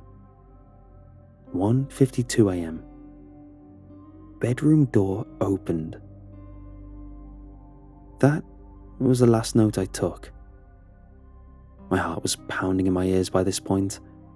A few seconds after, the door had opened, seemingly by itself. The man appeared from the darkness in the hallway, like a demon emerging from the depths of hell. I dropped my notepad and gawked at the television screen. Even through the grainy footage and the worsening bursts of static, I could make out the grin plastered across the figure's face. The Grinning Man. The nightlights suddenly went out, and the screen went black. It took a few moments for the lens to adjust to the dimmer moonlight coming through the window, and when it did, the Grinning Man was a dark silhouette just inside the doorway. I stood and approached the television, bent over at the waist, face inches from the screen to get a closer look. The tape wavered badly, making everything unrecognizable. When the picture cleared, the Grinning Man had teleported from the doorway to the bedside, just in front of the camera. He peered down at Audrey. My heartbeat thumped steadily in my ears. The picture wavered again, for longer. When it steadied, the Grinning Man had his arms extended downward towards Audrey. She was now kicking and thrashing in bed. The Grinning Man's hands appeared to be clasped around her throat. The blanket was flung from the bed suddenly, a big dark cloud moving across the screen. Audrey thrashed, and the Grinning Man held on. The moonlight glanced off his teeth, making the diabolic grin a glimmering silver blemish at the base of his darkened face. Like his grin, his eyes shined palely with manic glee. A prolonged burst of static. I let out a breath I didn't know I was holding. The picture came back. The nightlight was on, and Audrey sat upright in bed, grasping at her neck. The Grinning Man was gone. I felt something in the air then, like heavy humidity. A powerful feeling that pervaded the house. A feeling of anger. The VCR tape paused by itself, then began to rewind. The tape whined frantically inside the player with a high pitch. The picture on the screen sheared, then went black. Smoke seeped from the vents of the player and around the edges of the opening flap. I mashed the eject button, hoping to save the tape, but the crinkling noise that sounded like crumbling cellophane left me with little confidence. The flap turned back, and the tape flew out as if shot from a cannon. The mess of cracked casing and wadded tangled tape hit me in the chest and fell to the floor. The television flew off the cabinet suddenly, pushed from an unseen force, and landed before my feet with the screen shattering. Audrey came in from the kitchen, alarmed.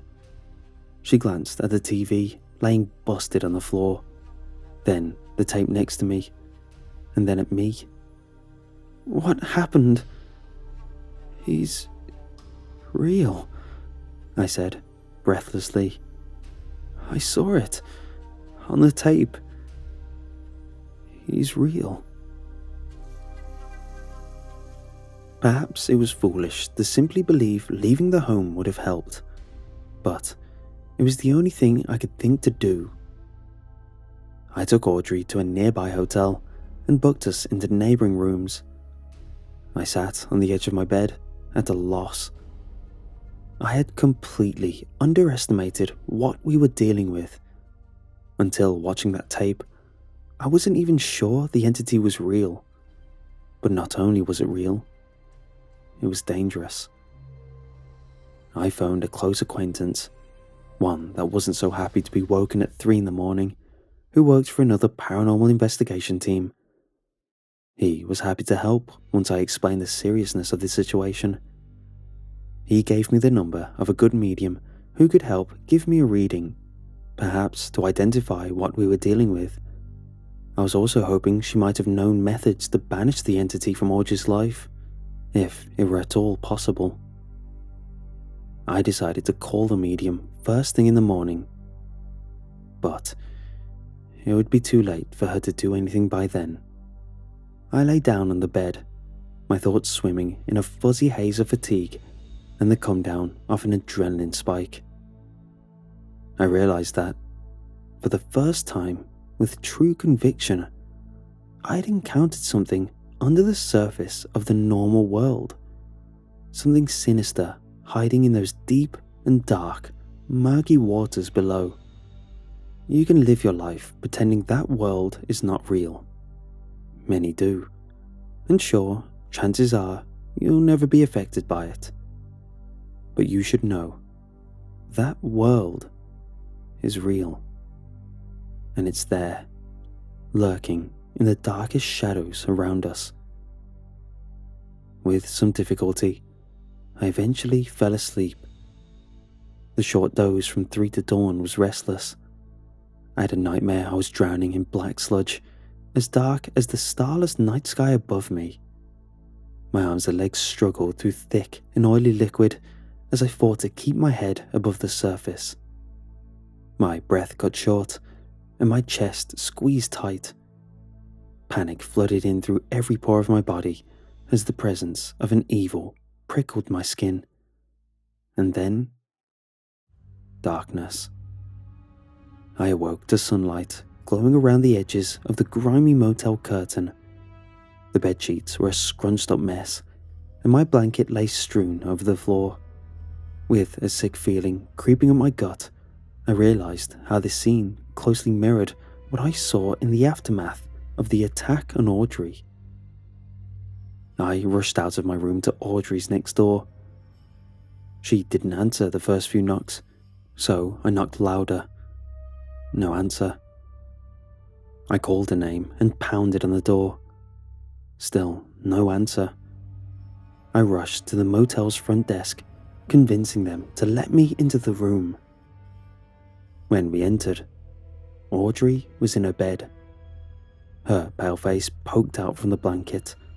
Her lips were blue. Her eyes vacant and lifeless, stared at nothing. My heart plummeted. She was dead. I dream of that morning often. The moment we walked into that godforsaken room to see Audrey drained of life. I'll never forget that. The case has stuck with me all these years. I pored over the details many times. I relive my actions and question if there was more I could have done. I try not to blame myself. I know it's not healthy. But I just can't lift the weight of guilt that still sits on my shoulders. Or perhaps it's my liver that takes the brunt. Fact is, as I see it, she came to me for help, and I did not do enough. I wish I could tell you I got revenge on this thing, that I tracked the entity down and vanquished it like a hero at the end of a Hollywood action movie. But life doesn't tend to work like that. Besides my experience with Audrey and that close brush I had that night in the dingy motel room, I've yet to cross the path of the Grinning Man ever again. But that's the nature of this line of work. Things don't get wrapped up and topped off with a neatly tied bow. We deal with things that are on the edge, things that straddle the line between the world we know and the one we don't. Things are hazy, transient, and often unknowable. Neat resolutions don't find their way to us easily. I can tell you that Audrey's death was eventually ruled as a case of sudden arithmetic death syndrome, or SADS. As you can probably guess, I have some doubts that that was all there was to it. I still call the medium.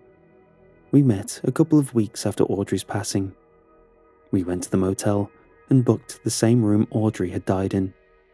The work of the desk was certainly curious as to why I insisted on that room, but I refused to say.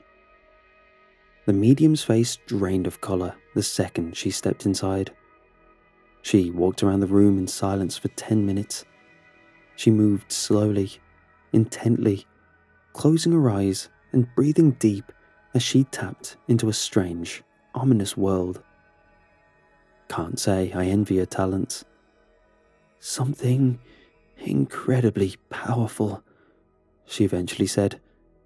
It's not here now, but I can still feel its vestiges. How long ago did this happen? A little over 2 weeks. A grave expression crossed the medium's face. Yes, very powerful. Do you know what the entity is?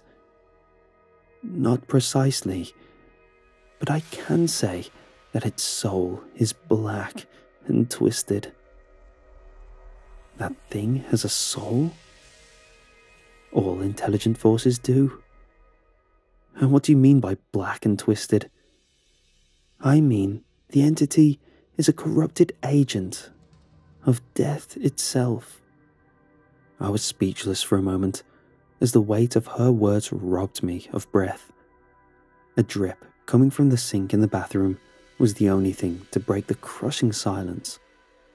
What can we do about it? I asked. The medium smiled wistfully. At my naivete, I assume. I was young and inexperienced and ready for a fight. She knew that. Then her expression grew dark as she took one last look over the room. Not a thing, she said.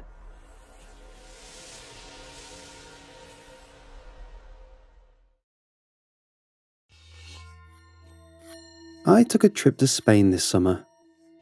My girlfriend, Robin, and I started in Granada in the south. We stayed in a charming little bed and breakfast just off an ancient cobblestone path leading up to the grand red palace known as Alhambra. We walked around the city, ordered drinks at bars, just to get delicious tapas, and, most thrillingly, got engaged in the beautiful gardens of the Alhambra. It was the best vacation of my life. Until we went to Barcelona. That's not to say Barcelona isn't a beautiful, welcoming city, because it absolutely is. We stayed in a hotel outside Eixample. We ate more tapas and celebrated our new engagement. On the second to last day of our trip, however, we decided to pull ourselves away from Jamón long enough to visit something we had always wanted to see, the Basilica de la Sagrada Familia. If you've never heard of Sagrada Familia, Google it right now. It's simply one of the most stunningly beautiful buildings in the world. It's a church that famous Catalan architect Antoni Gaudí began constructing in 1852, and it looks like a structure from Tim Burton's Halloween Town was airdropped into a modern city. Gaudí never actually got around to finishing it. It's technically not finished even now, with the local government promising to wrap things up in 2026, the 100th anniversary of Gaudí's death. Neither Robin nor I are particularly religious. She's a lapsed Catholic, and I'm a lapsed nothing. But you don't need to be in touch with the Holy Spirit to marvel at the artistic and architectural brilliance that is the Sagrada Familia. We arrived midday on a Thursday to a much larger crowd than we anticipated. We had purchased tickets beforehand, but still needed to navigate a long security line.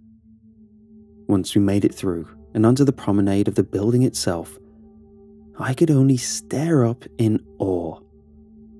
Up close, you would swear that the thing was built by the angels themselves. The Sagrada Familia offers self-guided tours in which you visit a kiosk, select your language, and receive a bulky cell phone-like device that you can place against your ear and listen to facts about the Basilica as you walk along. We selected English, grabbed our phones, and advanced to a sign near the entrance that had a 1 on it. We picked up our audio devices and pressed the play button. Sure enough, the little display on the front read, 1. Welcome. I brought the phone up to my ear and began listening to a British woman's soothing voice emanate from the receiver. Number 1. Welcome. Welcome to the Basilica de la Sagrada Familia. In this section, you can see a map of the Basilia. Take your time to examine the floor plan and imagine what the cathedral inside may look like. As you advance, explore the Basilia. You will see numbered signs alerting you to listen and learn more about the pride of Barcelona. I smiled at my fiancée as she pulled her device away from her ear. We took some time to examine the map in front of us and the massive, pearly facade behind us. After a brief search for the second sign, we found it closer to the church's entrance. We counted to 3 and hit our play buttons at the same time, holding them back up to our ears. Number 2. The Basilia's origins. Architect Francisco del Paula del Villar began construction on the Sagrada Family in 1882, but left the project just a year later due to disagreements with the direction of the Basilia. Antoni Gaudí then took over, recognizing the unique opportunity to keep evil in bondage. Gaudí knew that ancient Iberian texts uncovered in the 19th century revealed that the entity known as the Dread, or the No Thing, was buried under enchanted soil in the Catalan lands north of the Mediterranean. I pulled the device away from my ear again and looked at Robin to see if her face was showing the same signs of confusion mine surely was. But the little black box remained at her right ear, and she was looking up serenely at the cathedral's many spires. Hesitantly, I began to listen again. In fact, it is theorized that the turmoil in Spain following Napoleon Bonaparte's brief occupation may have been due to the influence of the Dread gathering strength from within the Earth's mantle. The primitive spells from Iberian tribes could only keep the No Thing restricted for so long. So, Gaudí sought to create a holy and mystical structure to make sure that the Dread's influence would terrorize Europe no more. Please continue to the next station. I looked down at the device in my hand, expecting to see some sort of error message. Instead, the text, Number 2, the Basilia's origins, glowed back at me, just visible in the sun's glare. What was this? The Dread? The No Thing? Had I picked up the wrong box? What did you think? I asked Robin as we walked towards the front facade. So cool, she said. I didn't know the spires were supposed to represent Matthew, Mark, Luke and John and Jesus, but I suppose that makes sense. Right, I said. Definitely cool. We were in front of the facade now, and Robin was so excited that she began listening to the next portion without synchronizing with me. Feeling uneasy, I pressed play and brought the device to my ear. Number 3, the Nativity facade in the east and its corresponding Passion facade to the west are crucial to keeping the Dread locked in and safely under the Basilia. The ancients knew that evil could be suppressed with magic, but didn't possess the technological capabilities to bind that magic with the physical world, creating an effective barrier. Gaudí knew that if the No Thing was to stay entombed, the Basilia would need a gate. Gaudí turned to the Nativity and Passion Gospels from the New Testament. Constructed between 1894 and 1930, the Nativity facade was the first and most important facade to be completed. As it was constructed, some workers reported hearing growls. In the center, just above the main archway, you can see the marble statue of Mary, Joseph, and the Christ child. Upon its completion, the sculptor, Francisco Olivas Oros, began to bleed from his palms. Gaudí's workers rejoiced at the sight of the stigmata before the man began to bleed from his eyes as well. He died, emaciated and drained, and was buried far away from the cursed grounds. Gaudí routinely consecrated the facade with holy water and prayer during construction. Still, at least 3 more men were driven mad and died at their own hand. One more, Guillem Domingo y Acosta, went missing for 6 days, and his body eventually reappeared, inside out, next to the Barnabas statue he had helped create. At the base of each column lies a turtle and a tortoise.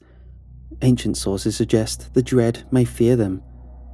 Periodically, the front gate will spontaneously drip blood and eventually form into untranslatable runes.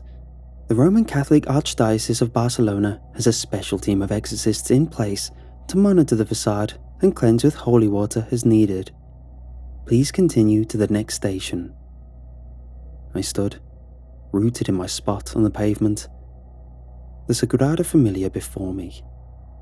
Suddenly, the Basilia seemed much more sinister and imposing than before. I could see Mary, Joseph, Jesus, and the turtles that the voice described, but I could barely comprehend everything else. "Hey, I think something may be wrong with my listen-y thing," I said to Robin. "What's wrong? Is it not saying anything?" she said.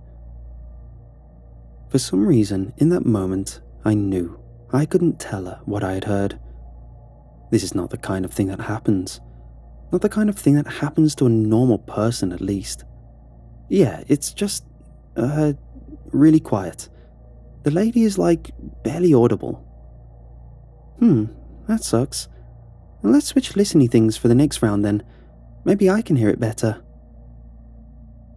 I was grateful to get the cursed objects away from me, but I didn't want to let my love in whatever prank was happening here.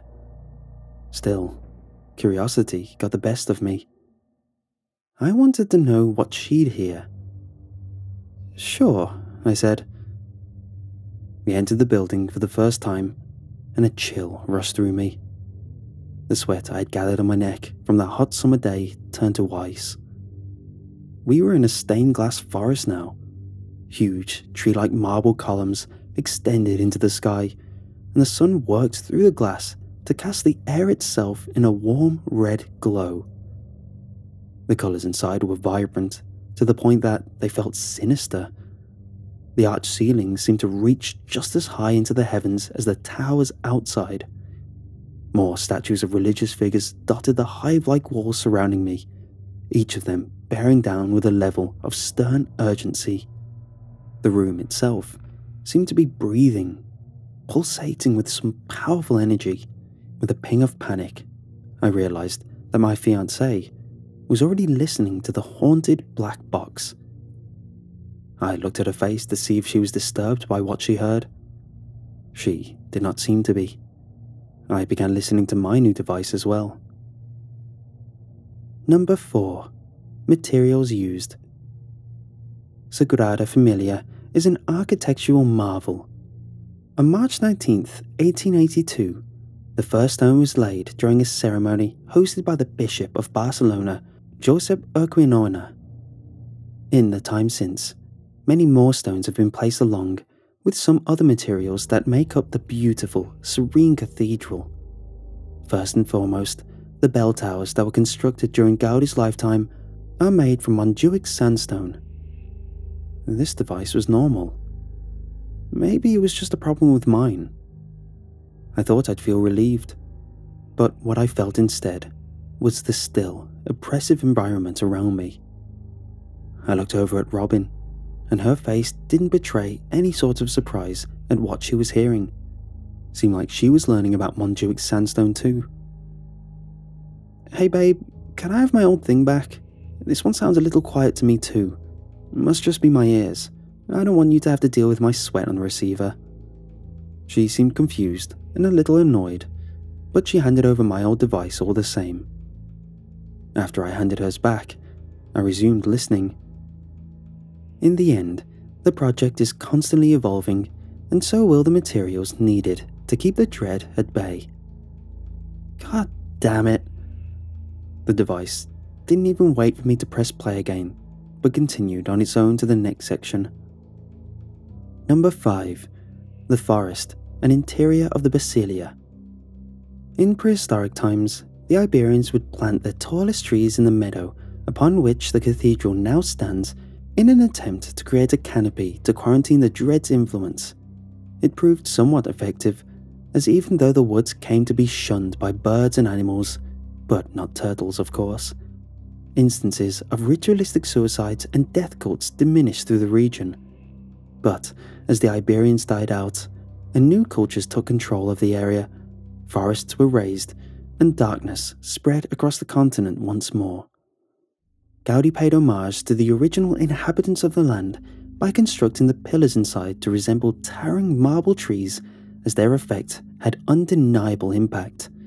In recent years, the columns have come to resemble bones more, as the dread slowly trickles its evil influence into the structure of the building itself.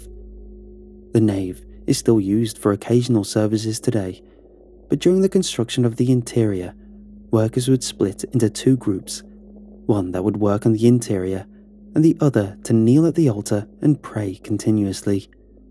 It is known that an idle mind is most susceptible to the no-things influence, so Gaudi was careful to make sure every builder was either working or praying at all times. In a 1924 journal entry by Gaudi, he describes a tense moment in which a kneeling worker was only pretending to pray to receive a break from the demanding physical labor.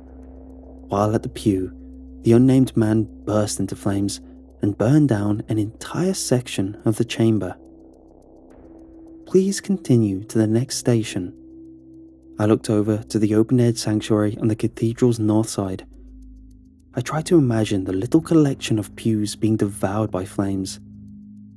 For a split second, I thought an inferno into existence, but it was just a sunbeam puncturing the red vein of glass from the structure's ceiling.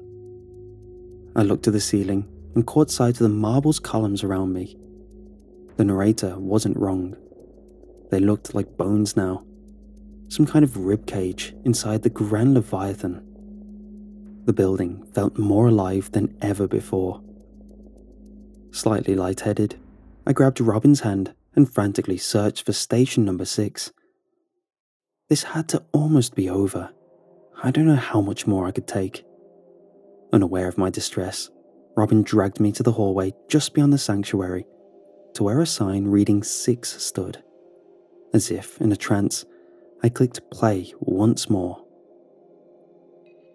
Number 6. The Crypt. Look at the hallway's eastern wall and see if you can find a window near its base.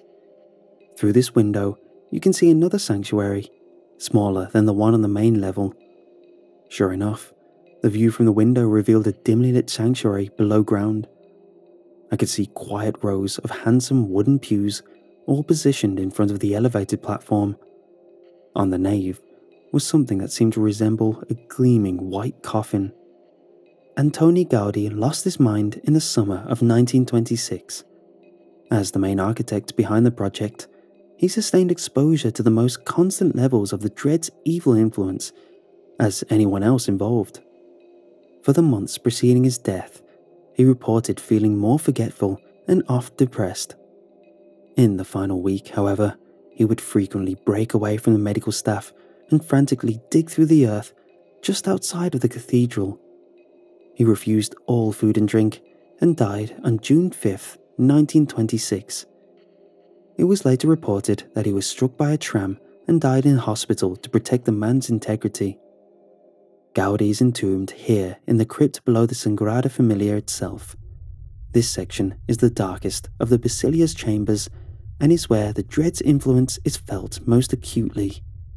Whereas it is usually safe to occupy the main level of the Basilia for several hours, the chamber below is considered unfit for human habitation and is only ever occupied for 10-minute shifts for emergency repairs. Please continue to the final station. I could not continue. In fact, I couldn't move. My eyes were riveted to the dusty white coffin in the room below. That's where Antoni Gaudi was, the man who took it upon himself to defeat the dread, or at least contain it. Wait, no, that's not real. None of this is real. I blinked, and my eyes were drifted to the pews in front of the casket. There were shadowy, human-like forms in a seated position around the pews. Suddenly, the lights in the sanctuary grew darker. I felt a hand on my shoulder and immediately screamed. "Oh, are you okay, babe?" Robin asked, removing her hand from my shoulder quickly. I looked around the hallway. A handful of tourists were looking at me, trying to find the source of the shriek. "Yeah, I'm okay. I guess I just spaced out for a bit," Actually, I think I might be getting sick or something. Can we go outside? Of course, Robin said. Actually, I think that's where our tour ends anyway. How do you know? I asked. She held up a listening device, which was displaying the text, Number 7, goodbye. As we exited the Basilia through the opposite door from which we entered, as soon as my face felt the open air again, I felt like a tremendous burden had been lifted from my shoulders. Blood and heat rushed back through my body, and my glasses fogged up. In front of us was a sign reading Number 7, so we walked towards it and looked back up at the imposing structure. The Passion facade before me was a twisting panorama of tan bones and white statues. I pressed play one last time. Number 7. Goodbye. Construction on Sagrada Familia slowed after Gaudi's death and eventually stopped altogether. The consequences were immediately apparent as influence of the No Thing spread. Fascism took hold in Spain and Europe fell once again into war, eventually bringing the rest of the world along with it. Once the dread was momentarily sated with the blood of 90 million souls, a new architect, Francesc Quintana, once again took up Gaudi's mission.